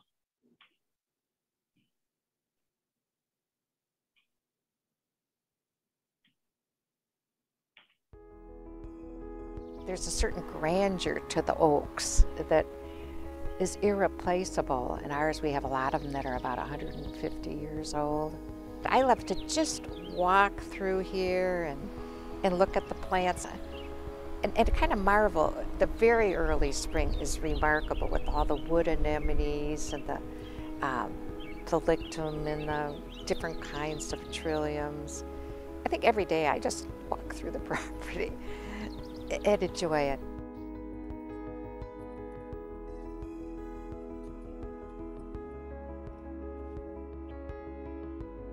We bought this house about 22 years ago. We had to work on the inside of the house because the wiring was bad, but finally we started looking outside. But both of us were working, so we didn't have a lot of time and we didn't know anything. The first thing we did is cleared some spaces out front, and we went out and bought $300 worth of hosta, because the gardens that I knew were like most of us, had in the past, the manicured lawn and then the little clusters. And that's what we thought we'd have here. So we planted the hosta, and next morning we got up and there were just a little row of nubbins where the deer had found them. That was the beginning of our education. The place was covered with buckthorn and garlic mustard. Poison ivy was like, some of it was actual bushes. Finally, we started clearing out the bad stuff, and to our great surprise, all the good stuff started popping up. There's a seed bank, and there they are. Like, we have so many white trillium, and those are considered, I don't know if they're considered rare, but uncommon. And they just started popping up all over. So in the back, we have a multitude of little trees that are beginning to grow now that we've given them light. And wildflowers, there's just wildflowers we never heard of. Like Jim Kleinwachter was out here the other day from the Conservation Foundation, and he started showing us some of the things we didn't know we had. Like, we have a yellow trillium, which I'd never heard of. They actually mostly grow in the south. To our way of thinking, there's nothing wrong with combining the cultivated and the natural. It's really gives a nice effect, we think. We started putting out feeders, and we learned that different birds eat different food, and that they like water, particularly running water.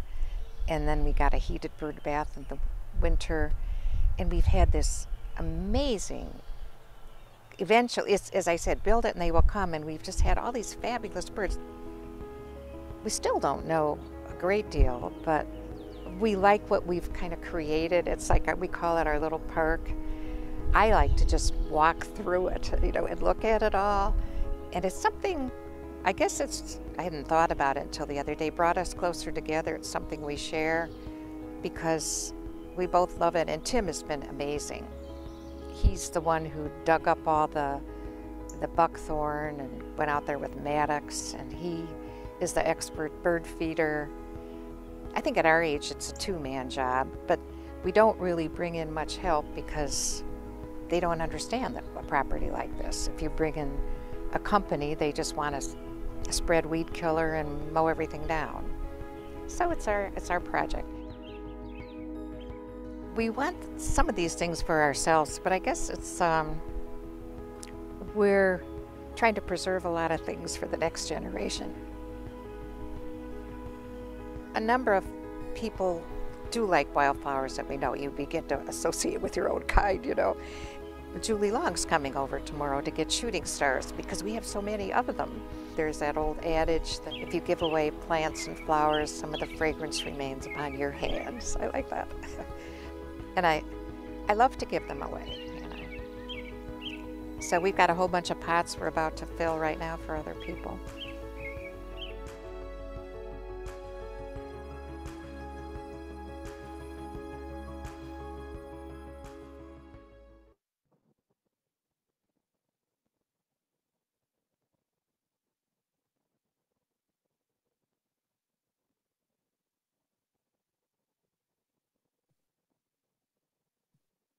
Sorry, that went a little longer than I thought. So I'm going to go ahead and turn it over. I'm going to go ahead and turn it over to Lindsay. Lindsay is with the Conservation Director with the Illinois Environmental Council, the 30 by 30 plan in Illinois, Actions to Fight Climate Change. So with that, I'm going to turn that over to Lindsay. Thank you, Lindsay.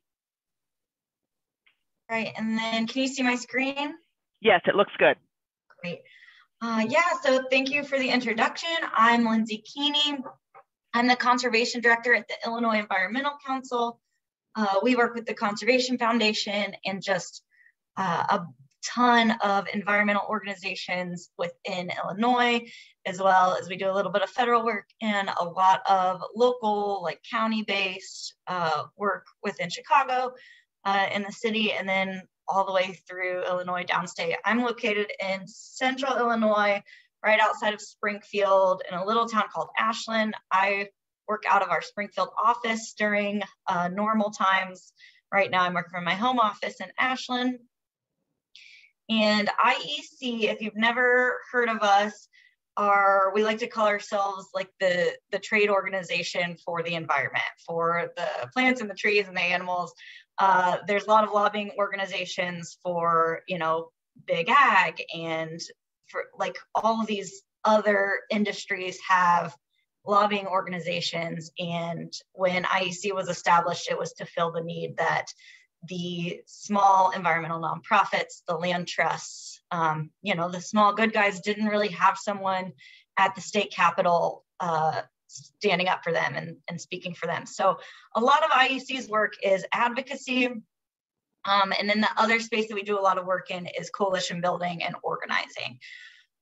So we do a lot of work at the State House. We do a ton of work that's bigger than just conservation.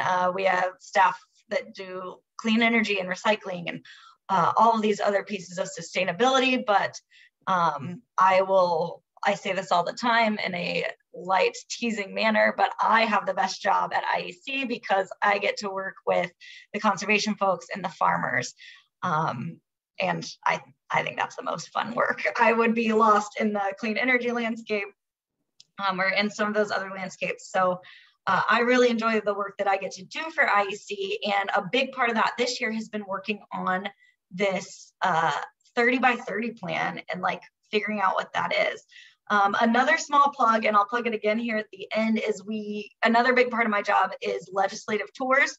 And so we take legislators and decision makers and we get them out of their office and out to conservation properties. So I'll plug that again at the end. If anyone has really cool properties they want to show off to legislators and sort of make the case for why conservation is important, I am working to set a bunch of those up this year. So a big part of my job this year is working on 30 by 30, like figuring out what it is. What is this thing? I'm not sure how familiar you folks are with it. I know that we've got members of the general public on here and also some conservation professionals. So some of you may be pretty sick of hearing 30 by 30, and some of you may be in the boat where you're just like have heard whispers or are a little bit confused about it. So I'm going to talk a little bit high level, and then I will drill down into like what's going on here in Illinois. So what the heck is this 30 by 30 thing? There's a lot to unpack here. You know, you've heard words like nature-based solutions and this 30% of land and water by 2030 on the way to 50 by 50. You've heard that. I hear a lot about the half earth theory, this global deal for nature. There's sort of all these buzzwords out there. America the Beautiful refers to the plan that the US picked. Is it a campaign, an agreement, a pledge? Like what is this thing, these buzzwords? What does it actually mean?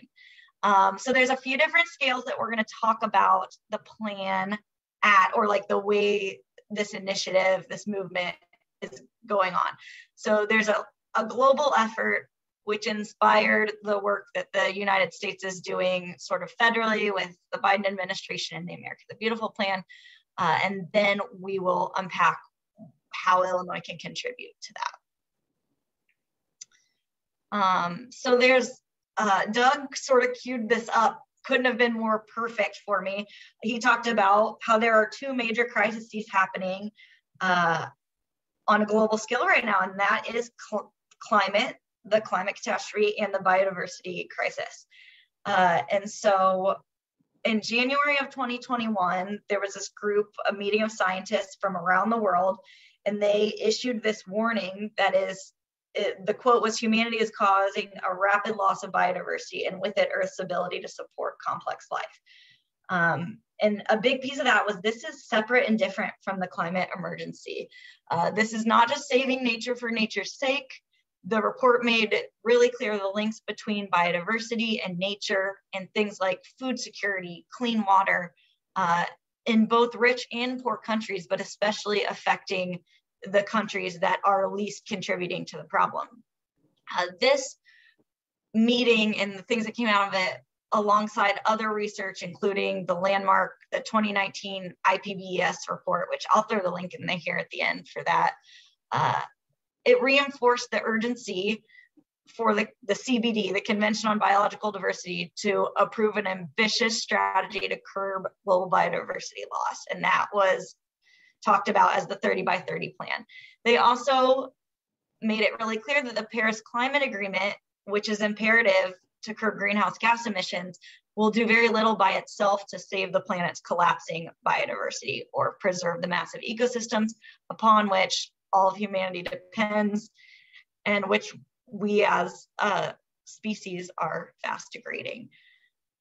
So that sounds a little stark, and I'm just going to sort of keep hitting you with the starkness of this, but there are going to be some things that we can do about it here coming up. So at a United States level, at that scale, we've lost 24 million acres of natural area since 2001. That's about a football field every 30 seconds. Only 12% of US land is protected, which is a pretty big chunk. Half of that, though, is in Alaska. If you look at the map here, you see how much more protected land there is in the West. That's sort of a duh thing. Like that's where all the national parks, the BLM land is.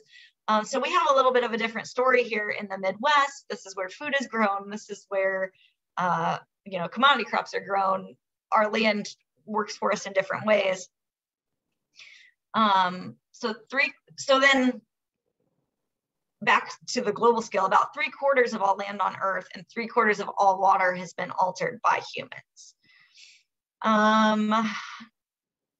Then just another fact is, in the US now, the average distance from wild places is less than a half a mile from where people live to the nearest wild space. So in response to that, we had this global response, this call to save nature. And then in the US, the idea was picking up steam sort of at the same time, sort of about 3 years later. Senator Udall passed a resolution under Trump, which was to start and form the 30 by 30 plan. The Land and Water Conservation Fund legislation was passed. So this steam was sort of picking up here in the United States. And then based on a national effort by all these diverse organizations, the League of Conservation Voters, I'm sure state-based organizations were involved. IEC did a little bit of work on it. Probably a lot of the local land trusts and conservation organizations that you guys work with or donate to were involved to lobby the candidates who were running for president to take on this 30 by 30 initiative and this Save Nature initiative. So President Biden campaigned on the idea of 30 by 30, and immediately after his election, he published the America the Beautiful plan. Immediately, it wasn't like a year later, but it came out after his election. So a lot of us have thoughts on the plan that the Biden administration put forward. Some of the same issues that we face as a state are what the nation is grappling with. There's these diverse array of problems and solutions, and it makes it really hard to capture in a single document how the nation is going to tackle this mission to save nature. At the Illinois scale, we are thinking of the exact same problems. Illinois is so varied, like urban versus rural, different ecosystems, just tackling some of the same things. So they came up with their tagline, locally led to conserve and restore lands and waters of which we all depend. They address 3 threats: threats to land, threats to water, and threats to wildlife. And then they had 3 themes, which was abundance, safeguard drinking water, clean air, food supplies, and wildlife; resilience, fight climate change with natural solutions; and accessibility, which was to give every child in America the chance to experience the wonders of nature. So this plan came out, and they had these places that they wanted to put our first focus, our nation's first effort on. And they came up with these goals, and I'll just read the goals to you. We have adopted them in Illinois. It's create more parks and safe outdoor opportunities in nature-deprived communities, support tribally led conservation priorities, expand collaborative conservation of fish and wildlife habitats and corridors, increase equitable, well-managed, sustainable access for outdoor recreation, incentivize and reward voluntary conservation efforts of fishers, farmers, ranchers, and forest owners, And the last pillar was to create jobs by investing in restoration and resilience. And then they had a listening session. They've done some nationwide listening sessions on the America the Beautiful plan, as well as on the tool that they're hoping to use to track. The tool is sort of just at a concept stage, but they will imagine having this tool that will track the nation's open space and protected acreage. We made some public comments as IEC and as a coalition about Illinois' unique agricultural presence and how we can incorporate sustainable agriculture into counting towards these goals. So that is what's going on at the national scale, federally with the Biden administration. Where does that leave Illinois, right? We have a national forest in Southern Illinois, but we don't have a lot of national parks. We don't have any national parks. We have a lot of working lands, a lot of agriculture. We have state parks. So what's Illinois doing? What does this mean for our state? This picture is a borrowed slide, and I always, whenever I get to this one, I think about how varied Illinois is, because this is the picture of Illinois from Northern Illinois. And then my version of what I think is very much more rural, a lot more farm and agriculture. So we've got a big challenge here in melding these two ideas together and taking some leads from the national campaign and really figuring out how we can contribute as our unique state, as our unique group of stakeholders, how we maintain equity between Northern Illinois and Chicago in urban environments, Southern Illinois, Central, and just how we put all these pieces together. So it's hard to communicate to legislators and the public that Illinois is an agriculture state, but we have a plethora of ecosystems that are ripe for conservation and restoration efforts. I know Jim talked right before me just about the importance of private land ownership and how do we weave that into the puzzle as well. So I know I'm throwing a ton of questions at you guys and not a whole lot of answers, but I'll get to our coalition and how we're sort of working through those answers here in a minute. And this is, due to the lack of protected lands in Illinois and the exacerbating climate change, every single Illinois resident has experienced the impacts of climate and biodiversity loss. Every single one of us deals with flooding. There were agricultural disasters in all 102 counties last year, or in the last 5 years. We see shoreline erosion and the disruption of our food systems, especially during the pandemic. We've seen that disruption of our food systems. So here are you're looking at the slide that have, the fast facts for the state of conservation in Illinois. Where are we at? We have less than 4% of land protected. And that is the traditional definition of protection. It's in long-term, and it's probably closer to like 3.8, 3.9, it's rounded to 4. And that's the traditional definition of long-term protections. It's owned by an organization that is committing to protect it into the future. 75%, so first of all, 4%, that's very small compared to this 30% that, scientists think will help us stave off this biodiversity collapse and climate change. We are at 4%. So the national goal is 30. A lot of states are trying to work on getting to that 30% for themselves, but does that make sense for Illinois? I'm not sure. I don't think so. Getting to 30% for Illinois would look like about 10.9 million acres. To get to 5% in Illinois, maybe when I talk about millions of acres, it's really hard to conceptualize that. So this might help. To get to just 5%, we would need 420,000 acres, which would be the size of the Shawnee National Forest, plus 2 Medewins.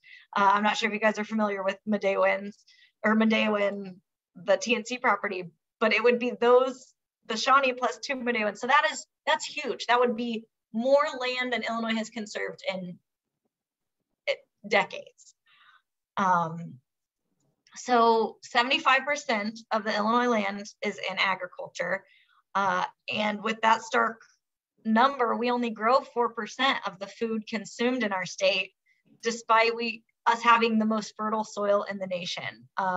That's one of it's a sad fact, but it's one of my favorite ones, because we like to say that we're the breadbasket. We grow the food for the nation, and we are shipping a lot of that food out, but we're really not feeding the people of our state.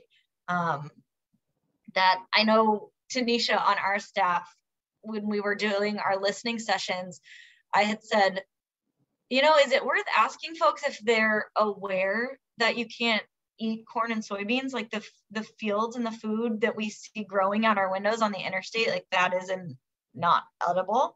And she was shocked to learn that. And we have done that at listening sessions. And there's a lot of folks that aren't aware that, we're growing to feed cattle, we're growing to make plastics. The large majority of the commodity crops that we see out the windows aren't going to feed Illinois residents.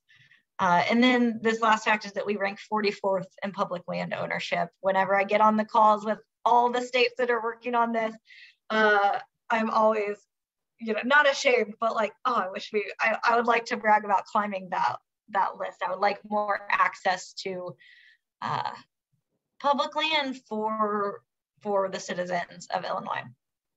I don't think I was ready for that one yet. So with that over 23 million acres of cropland, this is a really big opportunity to offer opportunities for regenerative practices and ways to make those farm acres count for us and capture carbon and provide habitat and sort of contribute to this effort. And so maybe there will be different levels of protection, but a regenerative field is certainly higher than a traditionally tilled commodity crop planted field. And so we're really fleshing out what does that look like. And then the last pillar, especially for Illinois, is that maintenance and green jobs are vital to keep what we protect. If you're familiar with conservation in Illinois, you know that there had long been a model of land trust purchasing conservation properties, the state taking over the ownership and the stewardship of those, and how that model has sort of crumbled in the last 20 years. And the pivots that the conservation community is taking to think up new models, and how we also steward all of this land that land trusts have worked to protect and now need to steward into perpetuity. So this next slide, before I start talking about the 30 by 30 coalition that is working to answer all of these questions I've thrown at you all, I want this graphic on here is one of my favorite graphics. I put it on almost every slideshow and presentation I do. It's from DNR, and it is the Illinois Natural Divisions. And there are 14, I think there's 14 of them. And that's the same, so natural divisions, those are different habitats, different natural landscapes. And so we go all the way from the driftless down to the Shawnee. Look this up on DNR's website, because we have the coolest state, you guys. We have as many natural divisions as California. We're tied with the top amount of natural divisions. So we have a lot of unique areas in Illinois, a lot of unique, really cool, really neat places. We take legislators out to, all the beautiful places, Medewin, Garden of the Gods, Sangamon River, Emaquan, and we hear all the time, oh my gosh, it doesn't feel like I'm in Illinois. And we've got to get to the point where we are proud of Illinois the same way as some of the other states are proud of their natural landscapes. And so I always plug this because Illinois is such a cool, long state, just like California. We have just as many natural divisions. And it's a unique place to make a big difference in conservation. So what is this coalition after I get off my soapbox about Illinois being a cool state? We had all these same questions. The conservation community had all these questions. How does Illinois fit into the puzzle? How do we contribute to the campaign if we're not going to protect 30% of Illinois? How do we use this campaign as a mechanism to reinvigorate conservation in Illinois? It's sort of taken a back seat with the budget crises over the last few years. Any of you that follow state policy and state budget advocacy know that, you know, DNR conservation grant programs are on the chopping block there. You know, it's hard to make an argument against, you know, medical care and public services. It's not hard. I have good arguments, but it's the reality that we see a lot of times. So we invited all the folks that were already having these conversations to join us in a coalition to think about how our state tackles this problem. We modeled it after the Clean Jobs Coalition, which Illinois Environmental Council, along with other partners, had led to work through the CEJA, the Clean Energy Jobs Act. And so in the same vein as the Clean Jobs Coalition, we invited a lot of stakeholders. We are still in the process of inviting cross-sector stakeholders. These include things like environmental advocates, land trusts, land stewards, community-based organizations, folks from the agriculture community, sportsmen, hunters, fishermen, and we want to work with, you know, everyone at the table to collaborate on a shared goal of supporting biodiversity and mitigating climate change, and do that in a way that is community-based and in an equitable manner. The last thing that we want to do is go into communities and say, oh, this is what you should do. Like, let's protect this. We want to hear from each community about what 30 by 30 looks like for them, and let them build that from the ground up. So that's the 30 by 30 coalition. How are we going to do this? We're looking at how we put this puzzle together. What commitments has our state already made? Hang on, I'm just flipping back over here to make sure I didn't miss anything. Okay, what commitments has our state already made? We've got the Illinois Wildlife Action Plan, the Nutrient Loss Reduction Strategy, the Soil Health Strategy. Our state is really good at making plans that go into the future. That's like the 10-year nutrient loss plan or the Wildlife Action Plan, and then sort of printing that into a binder and putting it on a shelf, and maybe doing the check-ins that we set forth in statute to say that we would do. But there's all of this groundwork has been done by really great experts in their field, worked on the Illinois Wildlife Action Plan. And so we want to make sure that this previous work, this groundwork, is informing the process, and we're not trying to reinvent the wheel and start over and say, oh, how do we protect 30% of Illinois without acknowledging the work that has been done to move these individual pieces forward. We envision, and this is the IEC part coming out on us, we envision an advocacy in a policy package. We had originally envisioned it in 2022, and that's just not going to happen with the shortened session. And we're really still taking it slowly, getting into communities and figuring out what this will look like. So it will more likely be a 2023, 2024 priority. Some sort of policy package that funds conservation and outlines what our 30 by 30 commitments and goals are. Funding is going to be a giant piece of this, right? Like, how do we, if the state's going to make a commitment, how do we pay for it? How do we make sure that these pieces have stewards to take care of them, these properties? So the second sort of pillar is aligning the conservation community. Any of you folks that work within the conservation community, I run into this a lot because I do our ag work and our conservation work. And I'll go to all these meetings and there's a little group working on soil health here and here and here, and not a lot of getting everyone together to work through those ideas.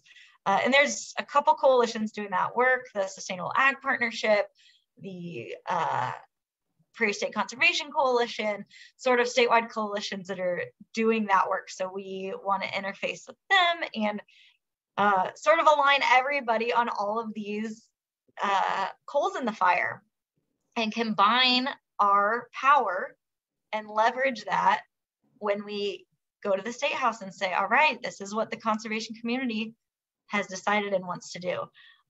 We also want to reevaluate. I talked about all that groundwork that had been laid throughout our commitments and plans and strategies that the state has put forth. Some of those are 10 years old. We plan to reevaluate them with an equity lens and with the input of the affected communities to think through which commitments and goals need revised based on that reevaluation. And then the other big pillar is that we want community level feedback. So we've already started these listening sessions throughout Illinois. We've done maybe 5 or 6. I am horrendously disappointed to have to do them virtually because when we did this for CJ, it was so fun to go into communities and hear the individual ideas and barriers and struggles that communities were having and how they were thinking about it. And I think virtual will be just as effective. It's just less fun for me because I don't get to see the state and go do things. But so we've already done about 5 or 6 of these. We've got more planned. And those are sort of geographically based listening sessions in neighborhoods and communities throughout the state. We also have these focus groups planned. We want to gather the land trust and hear what they have to say about it. We want to gather the hunters and fishermen and hear what they have to say about it. Just different focus groups of people and how they're thinking about 30 by 30. And another big piece of this is, you know, the way I was talking about it and we were thinking about it was that with the America the Beautiful plan, there's likely going to be federal resources and federal funding coming down that Illinois will have to be on the same page about how to spend and how to allocate. The way that the last few bills have gone and are currently going through federal policy right now, I'm not super positive that there's going to be funding tied to this. I think there eventually will, but I've started thinking more how we can do it on the state level. So we're also doing those focus groups, and then we're having some issue-specific conversations. So what do we think about jobs? How do we build jobs and new employment and job training into these goals? What are the equity aspects of everything? What, like open space? What are the issues just around open space, parks, access to those spaces? So yeah, like wetlands, we've had a lot of rivers conversations here in Illinois. So we're at that like talking stage where we're just gathering information and data and opinions and what folks think and what experts think and what communities think. So our outcomes are that we hope to ensure that Illinois can take full advantage of any federal funding opportunities that come out of the national commitment by aligning state and federal programs. That will take the form of any America the Beautiful federal legislation, aligning with programs that are already conceptualized, like the CREP program, the working on the Farm Bill, and making sure that Illinois is poised to utilize any opportunities and we're not leaving money on the table. That is a traditional thing that Illinois has done in our state throughout the budget impasses, is not take advantage of federal funding opportunities and leaving millions of dollars on the table that would fund programs and our agencies. So we were hoping for a comprehensive policy package in 2022. This is a outdated slide because in 2022, between COVID and the election cycle, the session in the State House is likely going to be over by May. So we're really looking at this as a planning and gathering information year, coalition building, really thinking through our strategy. And then we're hoping to develop that policy package for 2023. We want collaborative and strategic local conservation efforts. And the thing I'm always sort of pounding on is that Illinois should become a leader in conservation. There's such an opportunity here. So this is just a quick graphic about how we think about addressing this biodiversity crisis. Less biodiversity on the bottom, greater at the top. And what I like about this is it shows a model for stacking all of this work. It's not climate change action or addressing the biodiversity crisis or working on polluters or working on sustainable agriculture and incentivizing. It's all of these things are going to build to reverse that biodiversity loss. So it's stacking all of these efforts up to capitalize and maximize the amount that we can stop the biodiversity crisis. So this next slide I walked through the America the Beautiful pillars and goals, and they're pretty general. They are supposed to apply to the nation. So the coalition developed these pieces. The coalition is in its infancy. We're asking all of these questions, thinking about how our state can contribute. So in addition to the 8 priorities laid out in America the Beautiful, we also identified that we want to work on outdoor access, clean water, local food systems, public process within communities so that communities are resourced and empowered to make their own decisions, working on sustainable ag and jobs. So those are the Illinois specific pieces of the plan that is still in development. How can you help? How can you contribute to this process? So as an individual citizen, you can participate in a listening session. They'll be coming to plenty of communities. They're virtual. If you're interested in that, my email is on the next slide, and I'll just shoot me an email. I can connect you with the one that is on the calendar that you fit into.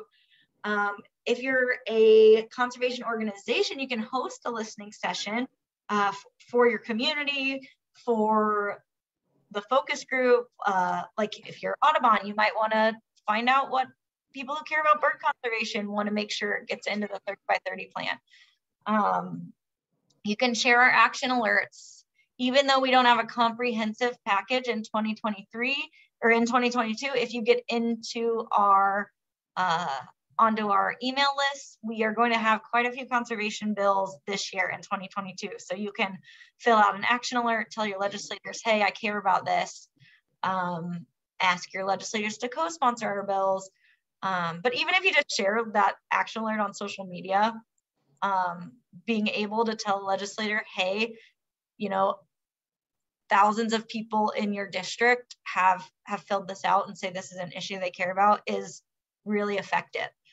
And then you are more than welcome to just shoot me an email to reach out with any feedback or ideas you have for how Illinois tackles 30 by 30. If you're a conservation organization or someone who wants to get involved, you are more than welcome to join the coalition and call into those monthly calls. And then we have different issue conversations all the time. So you can get on our listserv and sort of stay aware of that work and chime in as it pertains to you. But here is my email. And then I think I'll turn it over to questions. I see the Q&As. So if you want, Lindsay, Jamie and I are tag team and ask you the questions so you don't have to scroll through them all. Perfect. And I will post Lindsay's email in the chat so that everyone has it. So I'll go first, Jamie, and question from Peggy, if you know Peggy. What is a definition of natural area and a healthy environment land without structure? Is it a healthy environment, natural environment without structures? What is a definition? Sure. And Jamie, are you just marking that we're answering it live now? Is that why it says that? Yes. Okay. Yeah. So we don't have a definition of natural area. That's something that the policy pieces that we write might answer. It might be a service to us to define a natural area. It might not. It might vary community to community. There are GAP. And I don't even know what GAP stands for. GAP is the like level of protections, and I'm sure someone in these 440 experts on this call knows that. But there's definitions of different levels of protection. And we're really wrestling with, do we want to make a commitment of a certain amount of acres to a certain level of protection? Or do we want to go about it a different way? So I'm sorry I didn't answer that exactly well, but there's no standard definition for now. Yeah. Okay, great. Jamie? All right. Before we get to the next question, I just want to thank Lindsay. Lindsay also did a webinar with us. Some of you may know I am the host for the Conservation Foundation's Conservation Online webinar series every month. And Lindsay did a webinar with us. That's all of our webinars are saved and stored on our YouTube channel. So you can check out the Conservation Foundation's YouTube channel for all the past recordings of the monthly webinars that we do. Used to be weekly. So we have a ton of webinars there, but also a recording of this presentation, or this actually the entire conference will be posted on our YouTube channel later today. So for those of you asking if you're going to get a link to it, yes, you will. And if somehow you miss it, just go to our YouTube channel, you'll find it there. All right, back to questions. Pat wants to know, is this plan inclusive of wetlands? She's concerned about the reduced restrictions that are being implemented now. Yes. We have a group of folks within our coalition that are really tackling it from the perspective of wetlands. The Wetlands Initiative is on there, American Rivers, and I'm just thinking about the organizations. There's lots of folks doing that work. Great. Okay, so the next question is, they're asking about how is IDOT contributing with right-of-way plantings?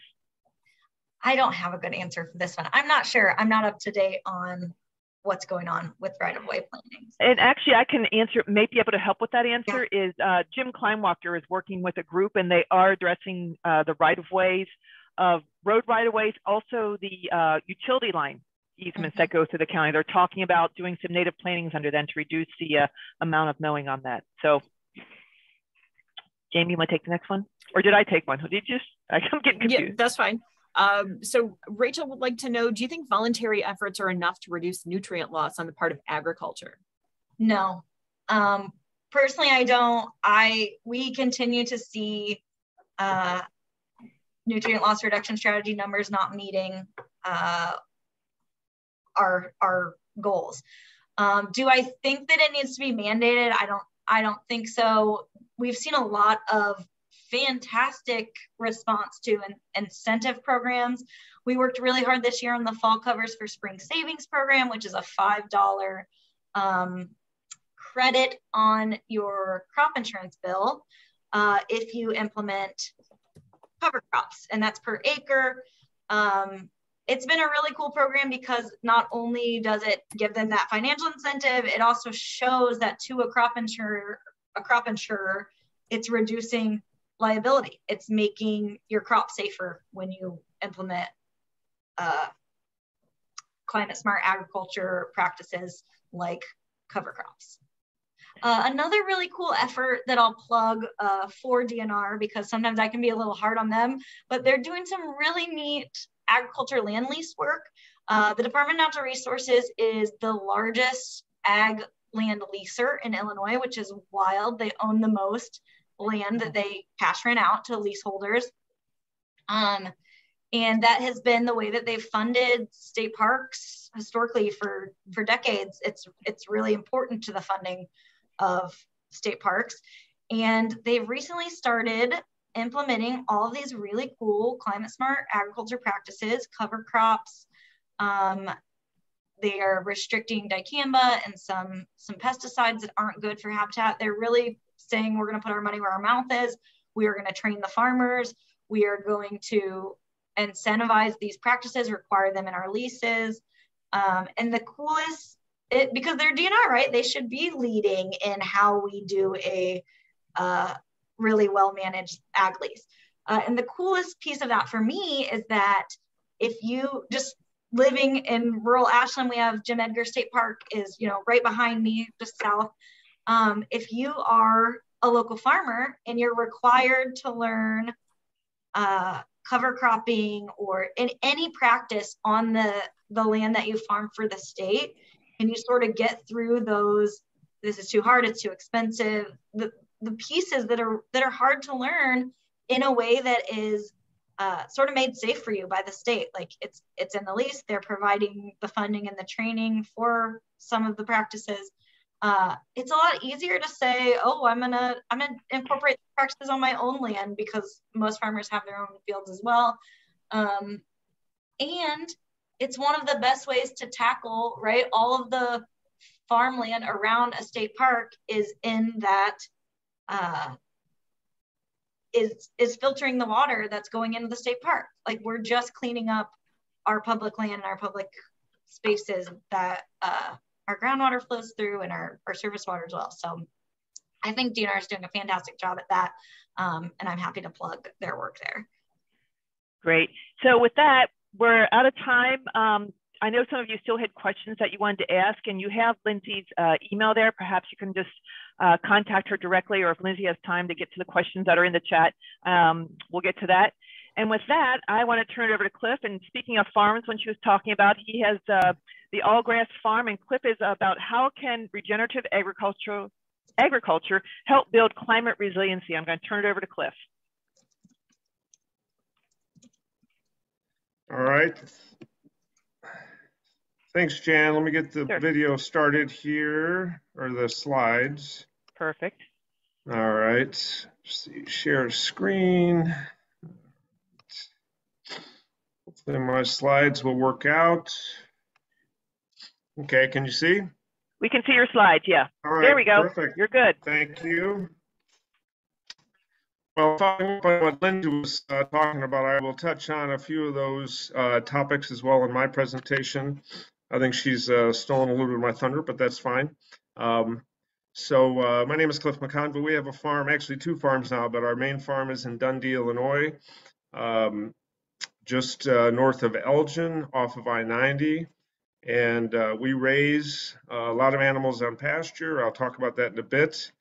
But before we talk about regenerative farming, I know this is a term that's been used widely in the last 10 years. In fact, when we started farming back in 2012, I'd never heard it.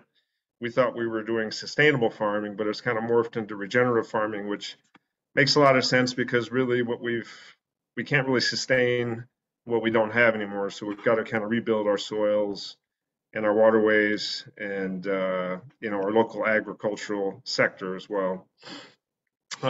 So I thought I would start out with the definition of regenerative ag. It's really a conservation and rehabilitation approach to food and farming systems.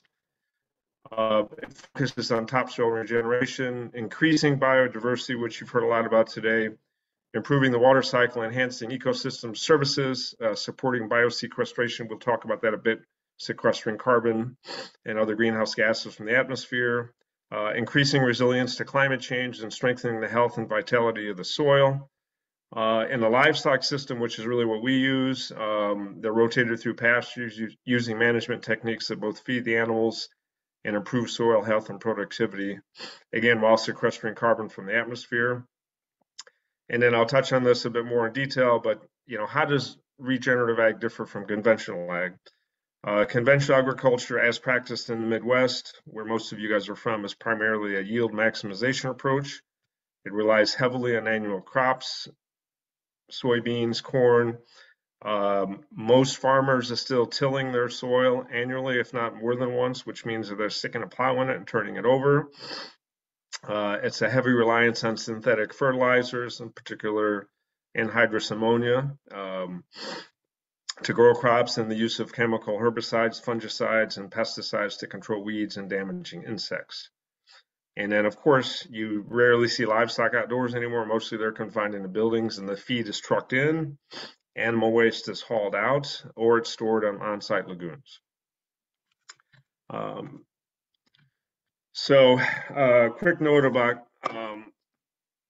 greenhouse gases. I actually was just at a farming conference last week and heard Jason Roundtree at Michigan State University talk, and he's really focused on animal agriculture and how to minimize the impact. So he estimates that agriculture, and this is just the farming part of it, not the food production side of food systems, agriculture activities contribute approximately 9.1% of global greenhouse gas emissions. And of that 9.1%, so about a third, or 3.4%, comes from animal agriculture. But that's really just the beginning of how our conventional systems really are destroying the environment. Down in the tropics, you have a lot of deforestation to plant palms, so that's very destructive. Annual tillage, which is heavy in the United States. Heavy use of, obviously, pesticides and fertilizers contribute to soil erosion along with the tillage. A lot of nitrogen runoff, water and carbon cycle disruption, and of course, as talked about earlier, the loss of natural habitats for the native insects, birds, pollinators, and other species. So really, this green revolution that was hailed probably in the early 70s, late 60s, with our conventional farming techniques has really been an ecological disaster for the globe. So what does regenerative ag really look like? If you're talking about a livestock system like us, it really involves rotational grazing, ideally on perennial pastures, meaning they're not planted every year. There's no tillage. They're planted once and then they regenerate every year. And as Doug mentioned earlier, that's one of the best ways to sequester carbon and build healthy soils and organic matter. If you think about what the bison did for the Great Plains over millions of years, they were pretty much rotationally grazing. They would move on. They would take the prairies down to very low levels. They would regenerate. They would come back and eat them again. And that's how you ended up with 7 feet of topsoil in the Great Plains in some areas, most of which we have plowed away. Poultry on pastures, they add a lot of fertility. I'll show you a slide on that. No-till or minimum tillage. Seeds can be planted now with a no-till drill. Tillage is really the worst thing you can do to soil, and I cringe every time I drive by and see somebody with a plow in the ground and turn over the soil, because that destroys the biological activity of the soil and at the same time releases carbon that's stored in the soil back into the atmosphere. Ideally, and Lindsay talked about this, cover crops, you want to have roots in that soil year-round. So smart farmers are actually planting cover crops in the fall or even late summer into their existing crop of corn or soybeans. Really, you don't want to have any bare soil. That's the worst thing you can do for soil biological activity. And then no or minimal use of synthetic fertilizers, pesticides, fungicides, neonicotinoids. The neonics are primarily used as a seed application. They put them onto the seeds before they plant them, corn and soybean seeds, to keep them from rotting in the soil. But not only do they still kill soil biology, but they also, as you know, are just very destructive to pollinators. And finally, a lot of people think that all organic is regenerative and vice versa, and that's not true. A lot of organic farmers that I know are still tilling their soil. They try to reduce the tillage, but it's still they're tilling to kill weeds because they can't spray the weeds. So there's some new practices that are becoming more commonplace that reduce that. And I know a lot of great regenerative farmers that are not organic. They use some herbicides to kill their cover crops. Obviously, we would like to not have any herbicides, but there's a lot of regenerative farmers that are organic and vice versa. So a quick run through what we do at Allgrass Farms. So our primary farm is located in Dundee, Illinois, near Elgin. We actually lease land from the Kane County Forest Preserve. I know there was discussion on that earlier, 160 acres that used to be in row crops. We've converted in the last 5 years all into perennial pastures on that land, as well as we have another 400 acres now in southern Wisconsin that we farm. But we do produce 100% grass-fed beef, raw milk from a small herd of Guernsey cows, and then we raise a lot of chickens on pasture, as well as turkeys, eggs, pork. We have a couple of acres of organic vegetable production. During the growing season, all of our livestock are rotated through the pastures. We move the beef cattle every day. We move the dairy cows actually twice a day into fresh pastures, and then the chickens are all moved daily. We don't use any chemicals whatsoever, no herbicides, fungicides, neonics, synthetic fertilizers. Everything we feed is certified organic and locally produced. And then a couple of pictures. So here's our beef herd grazing. Actually, this is on our Wisconsin farm. It makes me long for the nice days, hot days of summer. We do have a lot of trees on this farm. We have some oak savanna, which is very useful. You can see that this was one of the hotter days of the summer, and so we give them the shade from those trees on that tree line there. And this year was kind of a weird year. We had a drought, really severe drought up in our Wisconsin farm, but we got a lot of rain in October. The grass came back. We thought we couldn't graze anymore, and we actually were able to graze all the way through December. I think this picture might have been taken the week before Christmas. So this is the advantage of a grazing system. Sometimes you get lucky, you can see some of the oaks with in the background that have no leaves. We also raise hens. This is our egg laying flock. We do rotate them through the pastures. That shelter you see in the background is on skids, so we can move that. There's barely you can see it, a portable electric fence that keeps them where we want to keep them and also keeps predators out. We also raise turkeys, a lot of them for Thanksgiving. You can see we have a guard dog in there with the turkeys. That's primarily for predator protection, although she does help with the two-legged predators as well. So we use her both with the turkeys in the fall, and then she gets back in with the laying hens the rest of the year. This is a great picture. I took this summer. Those shelters you see in the background, those portable shelters we use for our broiler chickens, our meat chickens. They're a little different than the laying hens. They're totally confined, but we move those shelters every day, so they have essentially a new patch of grass to forage in. They have no floors on them. But we had just pulled those shelters up through this pasture. This is a pasture we share with our beef cows, our yearlings. And you can see the super green areas is where those shelters were. So that gives you an idea of, this is probably about 2 to 3 weeks they were on this patch, how much greener and how much fertility those chickens add to the pastures when we rotate those through. The cows love that green grass. We call that the candy grass. In pigs, we do raise pigs on pasture. The pigs get rotated twice a week because they're a little harder to move, but they are very good foragers.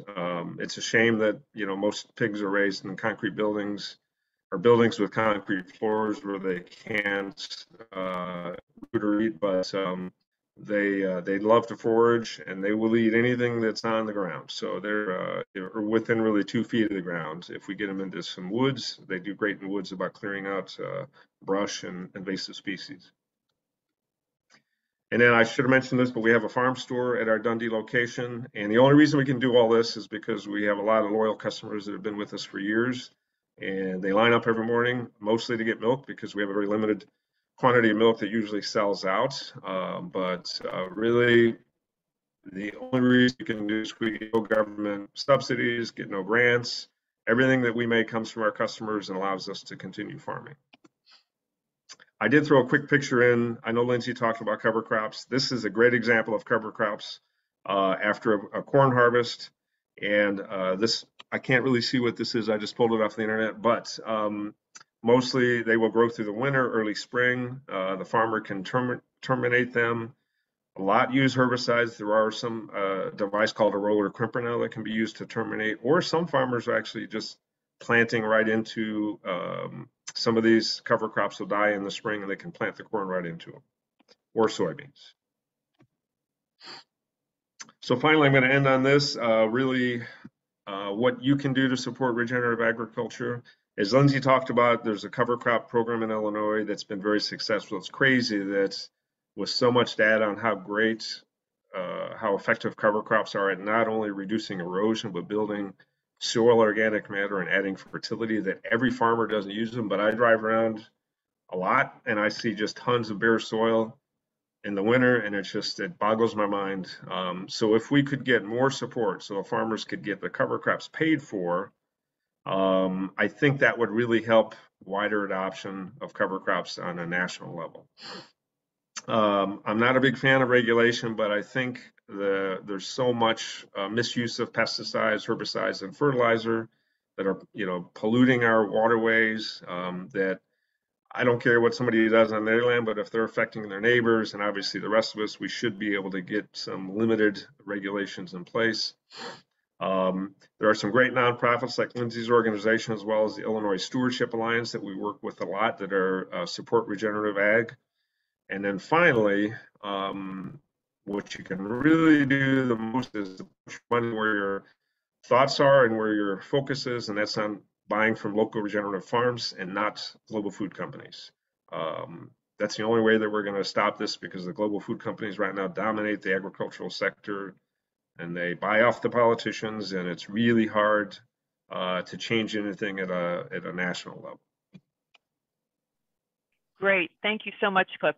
And a lot of the questions were, how can we buy this? Where do we go? I put a link to the website for Allgrass Farms in the chat, so you can find that directly and you can contact Cliff, or you can find where their store is, and he has their address on that website and their hours. So Cliff, the first question is does regenerative agriculture protect against invasive species such as the jumping worm? It does, because really in a true regenerative system, you are restoring the native insect population, which tends to keep things in balance. Where you really end up with these huge pest problems, especially things like cornworm and stuff, is because you're not regenerative. So for example, you plant corn every year, you're going to get pests that kill the corn, and so if we're able to restore some of the biodiversity, I think that typically does reduce invasive pests, because there's going to be some predator that's going to prey on them. And so really this is a story about, we got to restore our ecosystems to the natural balance that existed before we started destroying them with conventional agriculture. Good, that's good to hear. Do cattle feed in the wooded areas? Yes.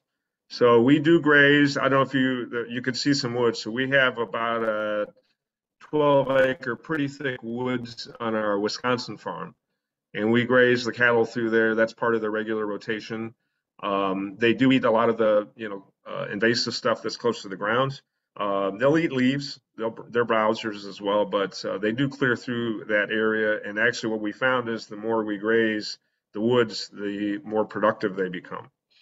In terms of opening up the ground cover. Do they eat the invasive species in the woods too? Sure. I mean, it's interesting. Things that we call weeds, the cows eat a lot of stuff. Chicory, they love chicory. A lot of people see chicory growing on the sides of the road. Yeah.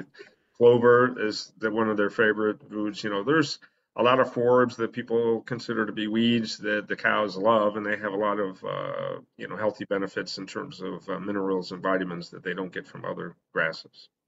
Good. The another question is, what percentage of the animals for food is forage versus what you supply to them? So it really depends on the class of animal. For example, the beef cows is 100%. Everything that they get is forage, and obviously we cut hay and then feed the hay, which is dried grass in the wintertime. The dairy cows are about 90% forage. We do give them a small supplement of grain only when they come in for milking, and it has a lot of vitamins and minerals. That's our way of getting the minerals into them. The chickens, they are omnivores. They're not herbivores. They can't live on grass alone. But we estimate that we feed them about 70% of their intake is organic grain, 30% is foraging. And really, we look at that's kind of their salad bar. So if you were a human, you need your greens. That's really what the pasture gives to them, but they also need protein and energy from the organic grains that we provide them. Interesting. How many employees do you have on your farm? I think we have about 13 now. That includes, we have some people that just work in the store. So I think we have eight production employees on the farm right now. Farms, we have some that go back up to the Wisconsin farm. Yeah. It says, what no-till regenerative principles have you used in your vegetable production gardens? So vegetable production is hard because of the fact that you got to prepare a seed bed. So and I will tell you that I am not the vegetable person. I do not have a green thumb. We actually, one of our former employees runs the vegetable operation. Okay. And she is not, she is minimal tillage, but she actually does have to do a little bit of tillage to prepare a seed bed. But that's one area that we do have to do some tillage. One of the questions was, what is the profit margins for regenerative agriculture versus traditional ag? You know, it's really all over the place depending on the farmer and their production system. For us, you know, our goal is to earn a 10% profit margin on our revenue. So that allows us to reinvest. We've got, you know, plans to expand the store and actually build a creamery at our Wisconsin farm. But it really depends. I know the guys that have been doing it for years have figured out a system. They're the most profitable farms out there because they have very low inputs. They don't spend a lot for fertilizer, or a lot of them zero. Yeah. They don't spend money on chemicals, and they use seeds that can be that they can reproduce and plant. You know, they don't have to buy seeds every year. So it's all over the place. But I would say that the smart regenerative farms are making money. Nobody's getting rich in this business, I can tell you that. Yeah. So yeah, I've heard. It's all a goal. You know, if we can just survive and make a little bit of money, that's really what most of us want to do. So a lot of the visitors or viewers, I mean, there's a lot in our area, but there's a lot viewing from outside our area. And the question was, how do you find local farmers that practice regenerative agriculture? Is there a website or a place they can go to look for them? There is a few. So there's one, Regeneration International, great organization. It's a global organization, has a list of farms all over the world, including the United States. So I would check out the website, Regeneration International. Eatwild.com has the list of Illinois farms, probably 50 or 60. That are all similar to what ours, and that's actually a national listing. I'm trying to think of a few. Those are the two that I think of off the top of my head. But if you were to, you know, just Google regenerative agriculture, regenerative farms, you'll probably find more. You just have to check them out because everybody that says they're regenerative isn't necessarily regenerative. So you got to do your due diligence. Okay, good to know. And just a plug for ours, we have an organic farm at the Conservation Foundation, and our 40 acres of it are all organic, and it's a local. You can go to our website and find out. We sell shares, and you can purchase those and get your own local vegetables. It says a question was, do your pastures work for nesting grassland birds? Just curious if you see any grassland birds there. We have a lot of grassland birds. What we do, we do graze obviously the fields, but we don't cut any hay or mow until July 1st. So that gives most of the nesting birds a chance to get the ground nesting birds a chance to get their chicks up and around before we would cut any hay. Okay. So that's kind of the balance. You know, I know that the grazing animals will disturb the birds, but at the same time, there's a lot of birds that follow the cows around. It's interesting. So we have a lot of birds that follow the cows around and you know, eat off of their you know, the insects that come across the cow patty. So it's a symbiotic relationship. Good. That's interesting. That's good to hear. It says, could you please comment on buffalo? How much land do they need and how many acres per buffalo? I don't know if you know that answer. Well, I don't have any idea about bison. I'm not a bison expert. Right. The one question is, aren't the chickens also eating bugs while they forage? Yes, they are. Good. Yeah, it's a whole cycle, which is great. It can for the whole thing. It says, would you recommend Regeneration International Farm Map? I guess that. Yes, they do have a good farm map. Okay. And it works well. I mean, I haven't been on the website for a while, but I do know that they do have a listing of a lot of farms there. Okay. And they do some, I don't know how, we did never apply for it, but they must have gotten us on there in some manner. So they probably go out, I think they pick regenerative farms and add them to their map. We also had a couple of questions in the chat that I wanted to get out there. One was, have you tried any native grasses that would support other wildlife in addition to the ag? We have in the past. That one of the challenges with the native prairie grasses is that they're super slow to get established. However, one of the advantages of them, most of the pastures that we plant, they'll convert. We get some natives growing in after a few years because we've taken pretty much all corn and bean land, and we had to plant. We would plant a diverse species mix, probably 8 to 10. But in the past, we haven't used a lot of natives just because they're so slow to establish. But there is a 20-acre pasture that we're going to renovate this year, and we're thinking about planting some native prairie grasses that are warm season, because they would probably give us more production in the heat of the summer. Most of what we plant is cool season grasses. And so we'd like to be able to, have some areas of the farm that are really productive in the summer. And some of those natives are very productive in the summer. That's good to hear. So with that, we are out of time. If you have questions, please email Jamie or I, and we'll try and get you those answers. And I want to keep us moving here. And thank you, Cliff. I know he's been out. It's super cold here, and he's been out there. He had to take a break and go feed the cows. So I appreciate you taking a break and helping us present all your information to everyone out there. There's a lot of, hopefully you get some customers that'll come visit you. Sure. Sounds great. Thanks. Thank you, Cliff. With that, next is Jennifer Hammer, who is on our staff. She's the Director of Watershed Programs and Ecological Restoration. Her title of her presentation is Relationships, Resiliency, and Rivers. Long-term project increases opportunities for fish and paddlers. With that, I'm turning it over to Jennifer. All right. Can you see my screen, Jan? Yes, I can see it. Okay, awesome. All right, I want to thank everybody for sticking around for the last presentation of the day. And we're going to kind of move from our terrestrial landscapes that the speakers this morning here have been talking about, and kind of move down into the water. All right, there we go. So the project I'm going to talk about today is a dam removal that was done this past year at Hamel Woods Forest Preserve in Shorewood, just north of Route 52 on the DuPage River.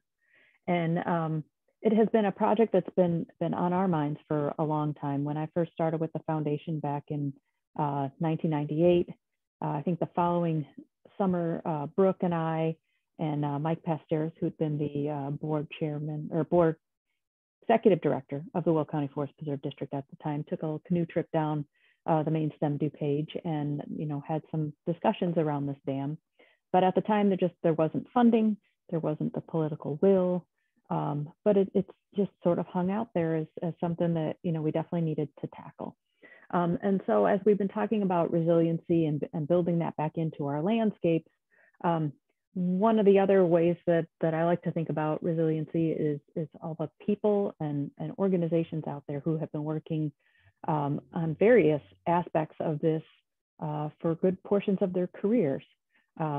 And the fact that having those organizations around and pushing through, the various challenges through the years to make these projects happen is really an important component of that sort of resiliency that we're looking for on the landscape. The project itself is really, it removes a barrier.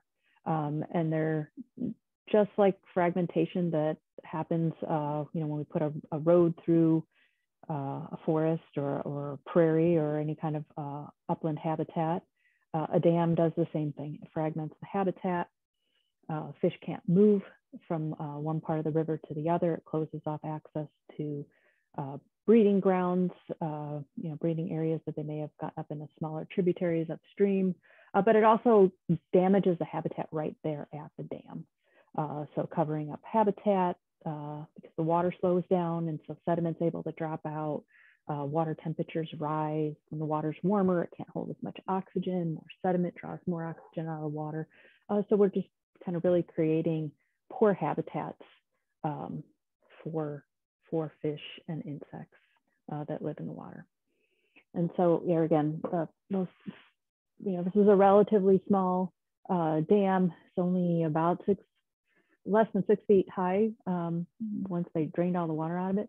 But it definitely impacted movement of fish. Silt wasn't terrible behind this dam because there was enough flow through here to push out a lot of the heavy silt, but there's a lot of the, like sands and small gravels that really filled in all the spaces between the rocks and impacted some of those breeding areas for fish. But it also created a dangerous condition for recreation activities. You can't see it in the picture here, but there used to be a pullout upstream of the dam here so the canoers could get around the dam. But through the years, a number of people have actually drowned at this dam. The two most recent ones, there were 2 people that drowned in April of 2020. I know they were in a canoe. I'm not sure exactly how or why they were on the water at that time of year, but the guy went under and his girlfriend went in to try to help him out, and they both ended up drowning. So, I mean, this is not an uncommon story around even some of our smaller low-head dams in our region. And speaking of dams, just in general in the DuPage River watershed, we've actually had a number of dam removal projects upstream in the West Branch, McDowell Grove and Warrenville Grove, on the East Branch at Churchill Woods. There's one large dam remaining, the Faywell Dam on the West Branch. It's a little different because it's a water control structure, but there's actually some a project that's been under planning for quite some time now, but I think we'll finally get something in the river, hopefully sometime this year, but a fish passage project to move fish up into areas upstream of that Warrenville area. Unfortunately, the Shanahan Dam, the dam that's in Shanahan at the state park there, will not be removed because it actually blocks passage of Asian carp from getting up into the DuPage River system. But there's 18 species of fish that are only found below that dam and not in any other part of the watershed. So we can see how these structures definitely impact fish movement.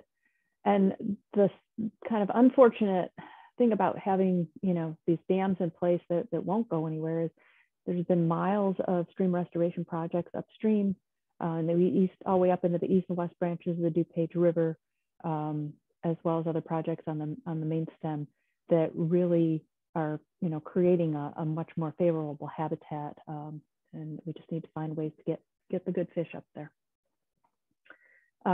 For this particular project here, we know that from studies that we've been doing since 2012, as well as other data from the DNR, that there are at least 8 species of fish that are found, that had been found only up to the Hamel Woods Dam.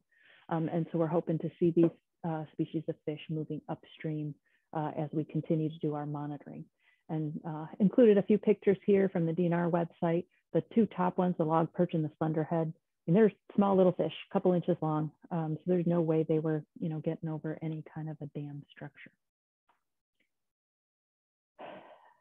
This is, again, kind of part of that first thoughts around resiliency that I was talking about, in that, there's a lot of organizations and people that have been involved in this project over the last 20 years to really make it a reality. Projects like this don't just happen. They take a long time for the data to be collected, to get the support for a project, to get the funding in place for a project. And that really came from these top organizations here. The Forest Preserve District of Will County, they own the dam and the Forest Preserve District around it. They really contributed a lot from their staff to coordinate the design and engineering of the project, oversee all of the construction. They added some components of their own to the project with a nice new canoe launch that I had a picture of on my first slide there. The Lower DuPage River Watershed Coalition, they're celebrating their 10th year this year in really collecting data and helping to guide projects like this to improve water quality within the watershed. We've been involved with the Lower DuPage for many years, and that's why part of why I have kind of some of the smaller logos there on the bottom of the IEPA and the Conservation 2000 program that contributed funds to help get the organization, well, to get a watershed plan put in place, to get the organization sort of up and running. The C2000 grant that the Conservation Foundation received back in 2000, 2001 to actually study impacts of dams within the DuPage River really started laying the foundation for this project. The work of the DuPage River Salt Creek Work Group, not only with the data collection that they're doing and the restoration work that they're doing in the upper portions of the watershed, but also the work that was done in negotiating some special conditions in the permits of a wastewater treatment facility that allowed those facilities to contribute to projects like this while we were trying to figure out some of the best ways to deal with water quality issues. And so we were able to, we're a part of that as a Lower DuPage. And so funding for this project came through those negotiations and permit conditions that the DRCW was really key in pulling together. And then some great support from the IDNR, particularly Steve Pescatelli and the late Bob Rung, who have been beacons for the last 20 years out there, really kind of beating the drum for dam removal and putting that support out there to get projects like this done. So with all that background and kind of all the people who've been involved to make this project a reality, kind of give you some context. So here is a picture of the whole watershed. And so we have the east and west branches as they flow through DuPage County, forming the main stem of the DuPage River that goes into the Des Plaines down in Channahon. And that is the approximate location of the dam that was removed. So by removing that dam, was opened up, basically over 50 miles of 50 stream miles opened up to fish migration and movement. And then I am going to share my screen again to show you a video that was put together, kind of really gives some nice background and a lot of great shots of the project itself. The video was put together by the Will County Forest Preserve District. Again, like I said, they've been an awesome partner with this project, not just to get the construction done, but having a lot of great information out there for residents and trail goers and things like that. So let me pull up that video.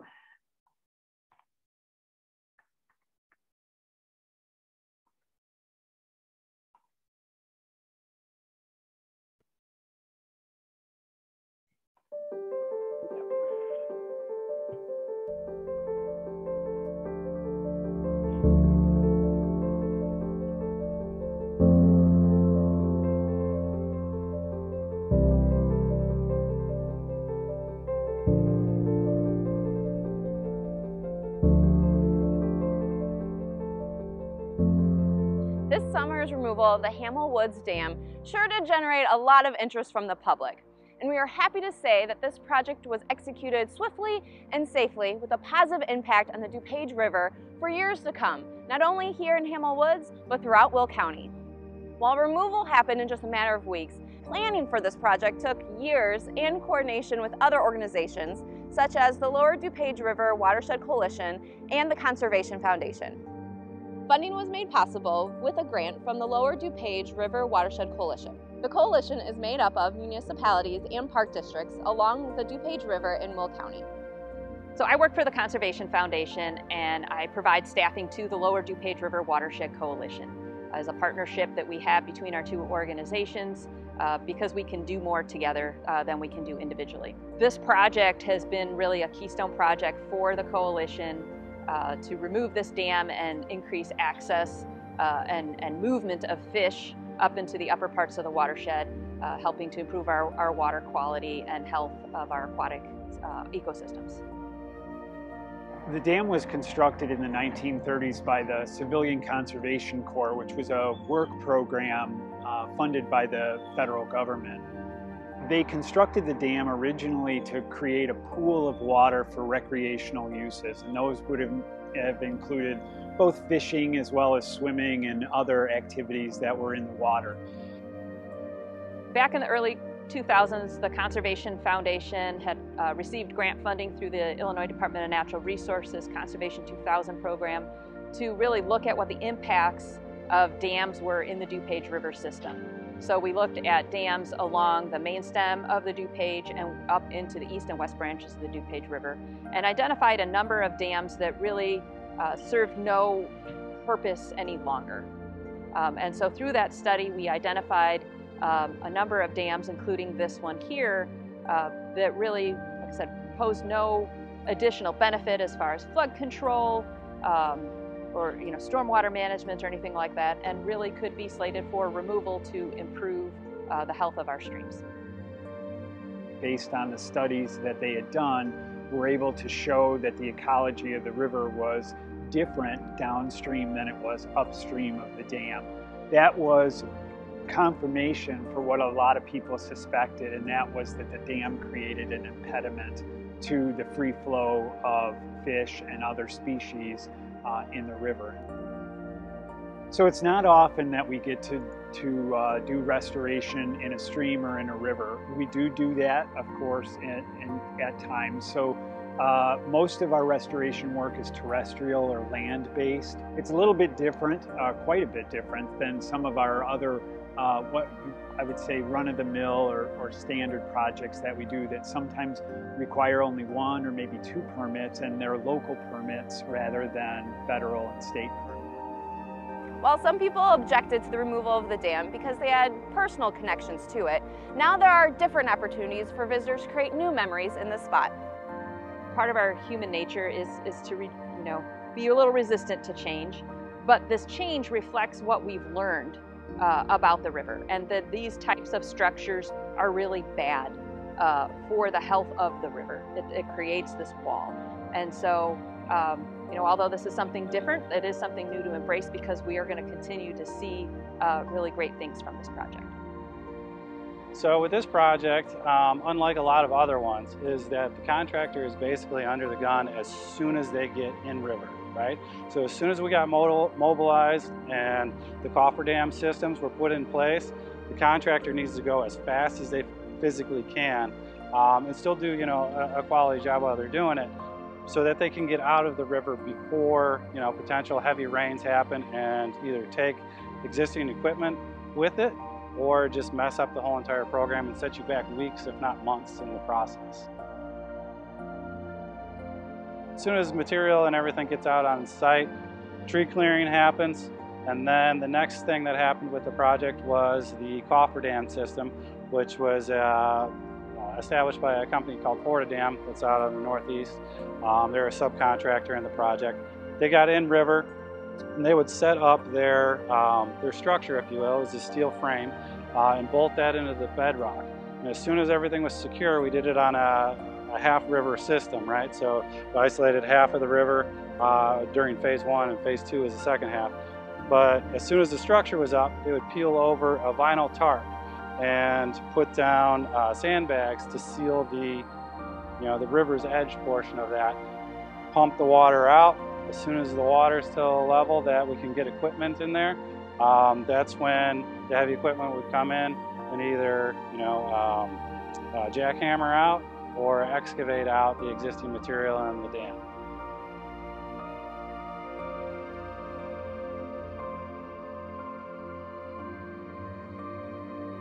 The removal of this dam along the DuPage River is really important because it's going to allow fish passage all the way up into the upper reaches of the east and west branch of the DuPage River, especially as the watershed groups up there have actually already removed dams.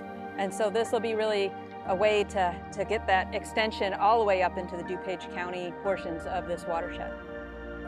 So in addition to just the dam removal itself, you'll notice that there are a number of large boulders and stones put in place in the river.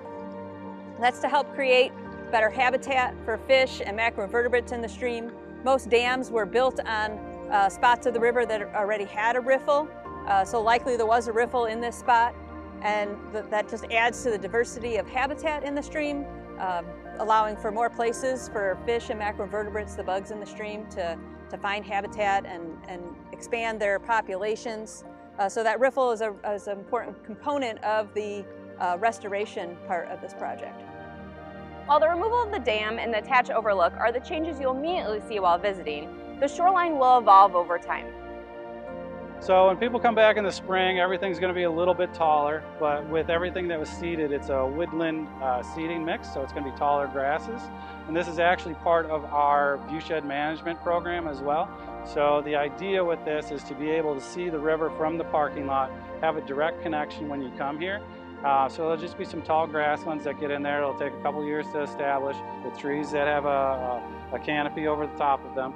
And you'll be able to sit on the river's edge, throw your kayak in the water, and paddle around. In the long term, we'll start seeing more animal diversity and overall improved river ecosystems. These partner organizations have already seen results based on previous dam removals up north. We pretty much started to see immediate increases in fish as they moved up well beyond even what we expected. Fish moving up into species of fish that were only found kind of between this dam and the dam up in the Warrenville area. There are a few dams up there. We're really only seeing those fish here in between those dams. Once they removed those dams upstream, they started immediately seeing fish moving upstream on the East Branch at Churchill Woods, fish movement within that same season and then into the years after it. So we really do expect to see movement of fish really rather quickly. Even though, you know, there's a lot of initiatives and a lot of studies to get something like this done, you have to have the will to do it and the longevity to permit it as well as to pay for it.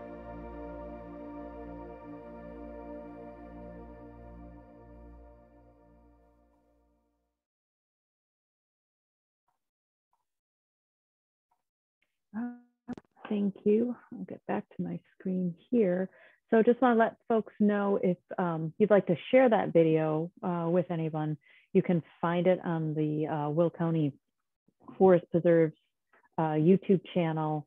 Probably the easiest place to find that video and be able to share it with folks. I think they did a great job of really kind of pulling all the pieces of the project together, showing a lot of great shots. They have their drones out there and have some great staff to pull all that together.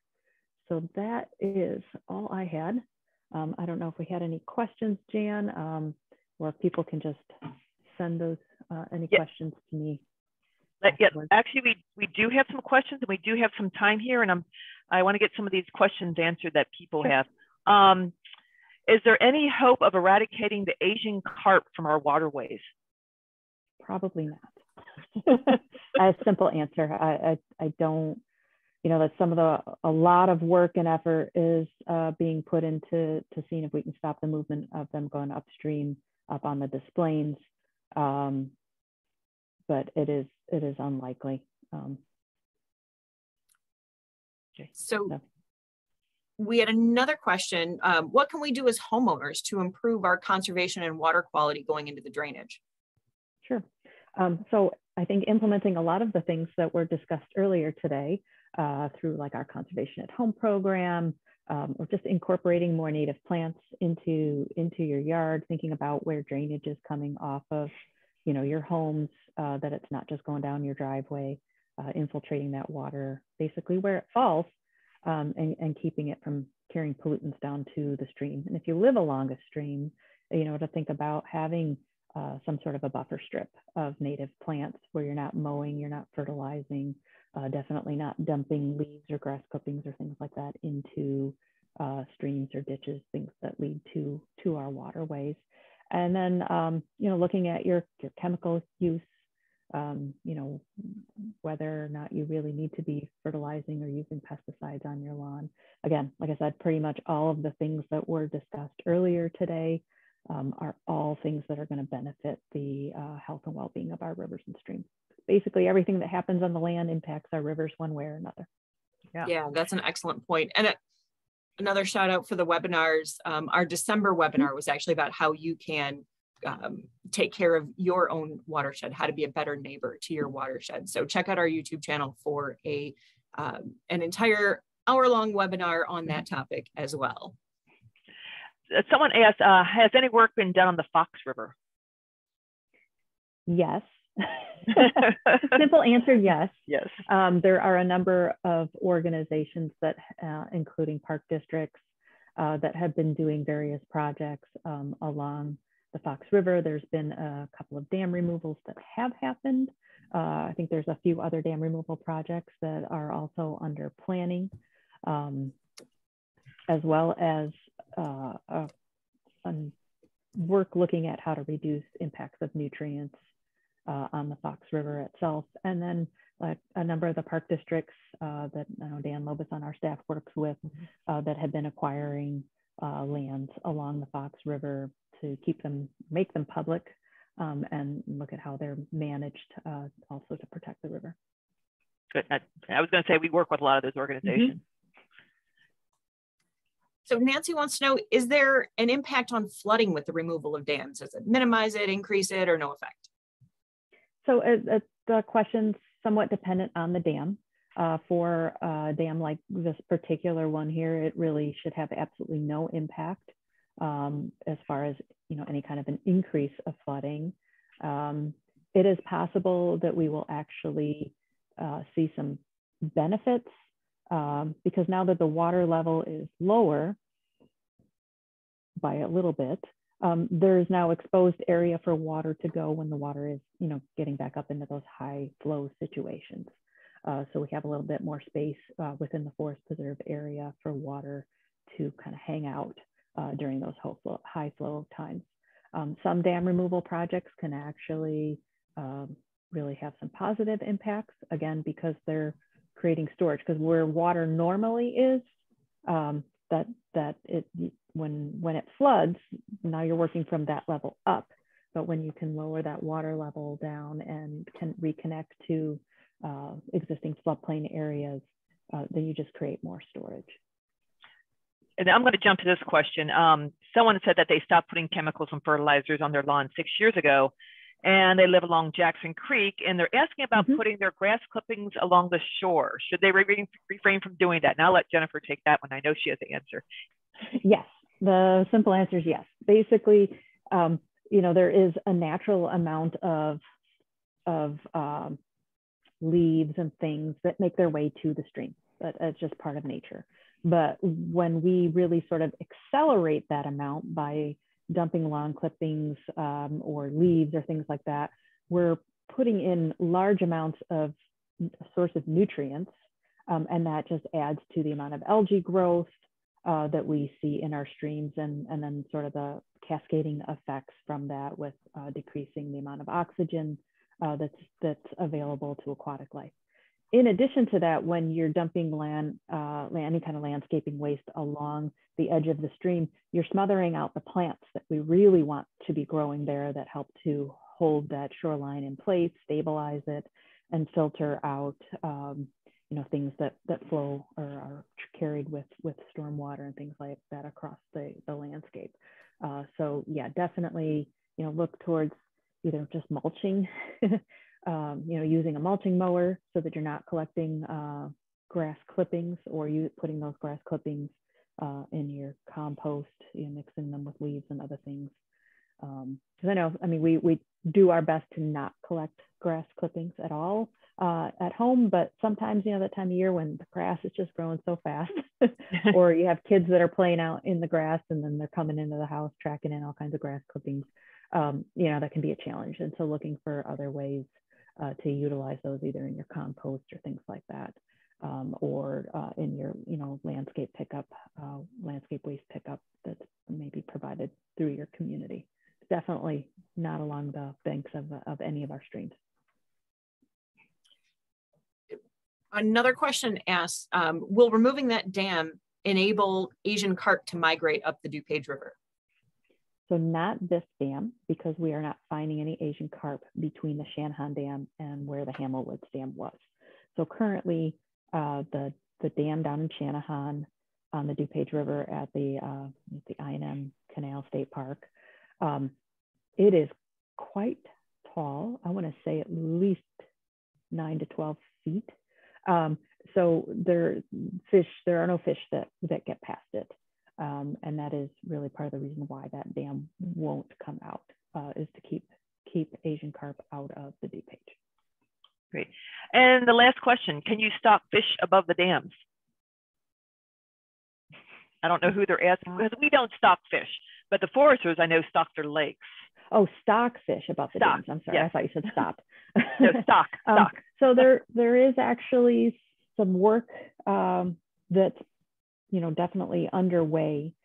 Some of the goals of the restoration projects that are ongoing, in addition to the dam removal projects, the DuPage River Salt Creek Work Group is working on some different restoration projects. The Lower DuPage River Watershed Coalition is actually just embarking on a second project that we're just getting started on in the main stem in the Plainfield area. Work that the Forest Preserve Districts, both DuPage County and Will County, are doing. So we're creating all this habitat that we really are hoping will be able to support some of these other species. And then, looking at how we may be able to collect fish from below the dam, our native species, look at different ways, look at the potential of propagating them potentially up in DuPage County at the River Resource Center there. And then being able to release them as part of these restoration projects. That's a long process and definitely requires some permits from the DNR and their willingness to allow that to be done. So that's all definitely part of some of the long-term planning is, since we can't take this dam out, are there ways that we can move some of these species, reintroduce them back upstream? Great. So that's all the questions we have today. I just want to closing comments. We will be sending out this recording. And along with that, we'll be sending some links to some upcoming webinars that we have going on. We also had a native plant sale and vegetable sale coming up. That'll start in April, and the sale will be, it's a pre-order and pickup at our office. And also I want to thank our sponsors, DuPage Foundation, Bedrock Earthscape, Cool DuPage, the Forest Preserve District of DuPage County, and Christopher B. Burke Engineering. And Jamie, do you have any additional comments? No, I just want to thank all of our presenters today, as well as all of you for attending.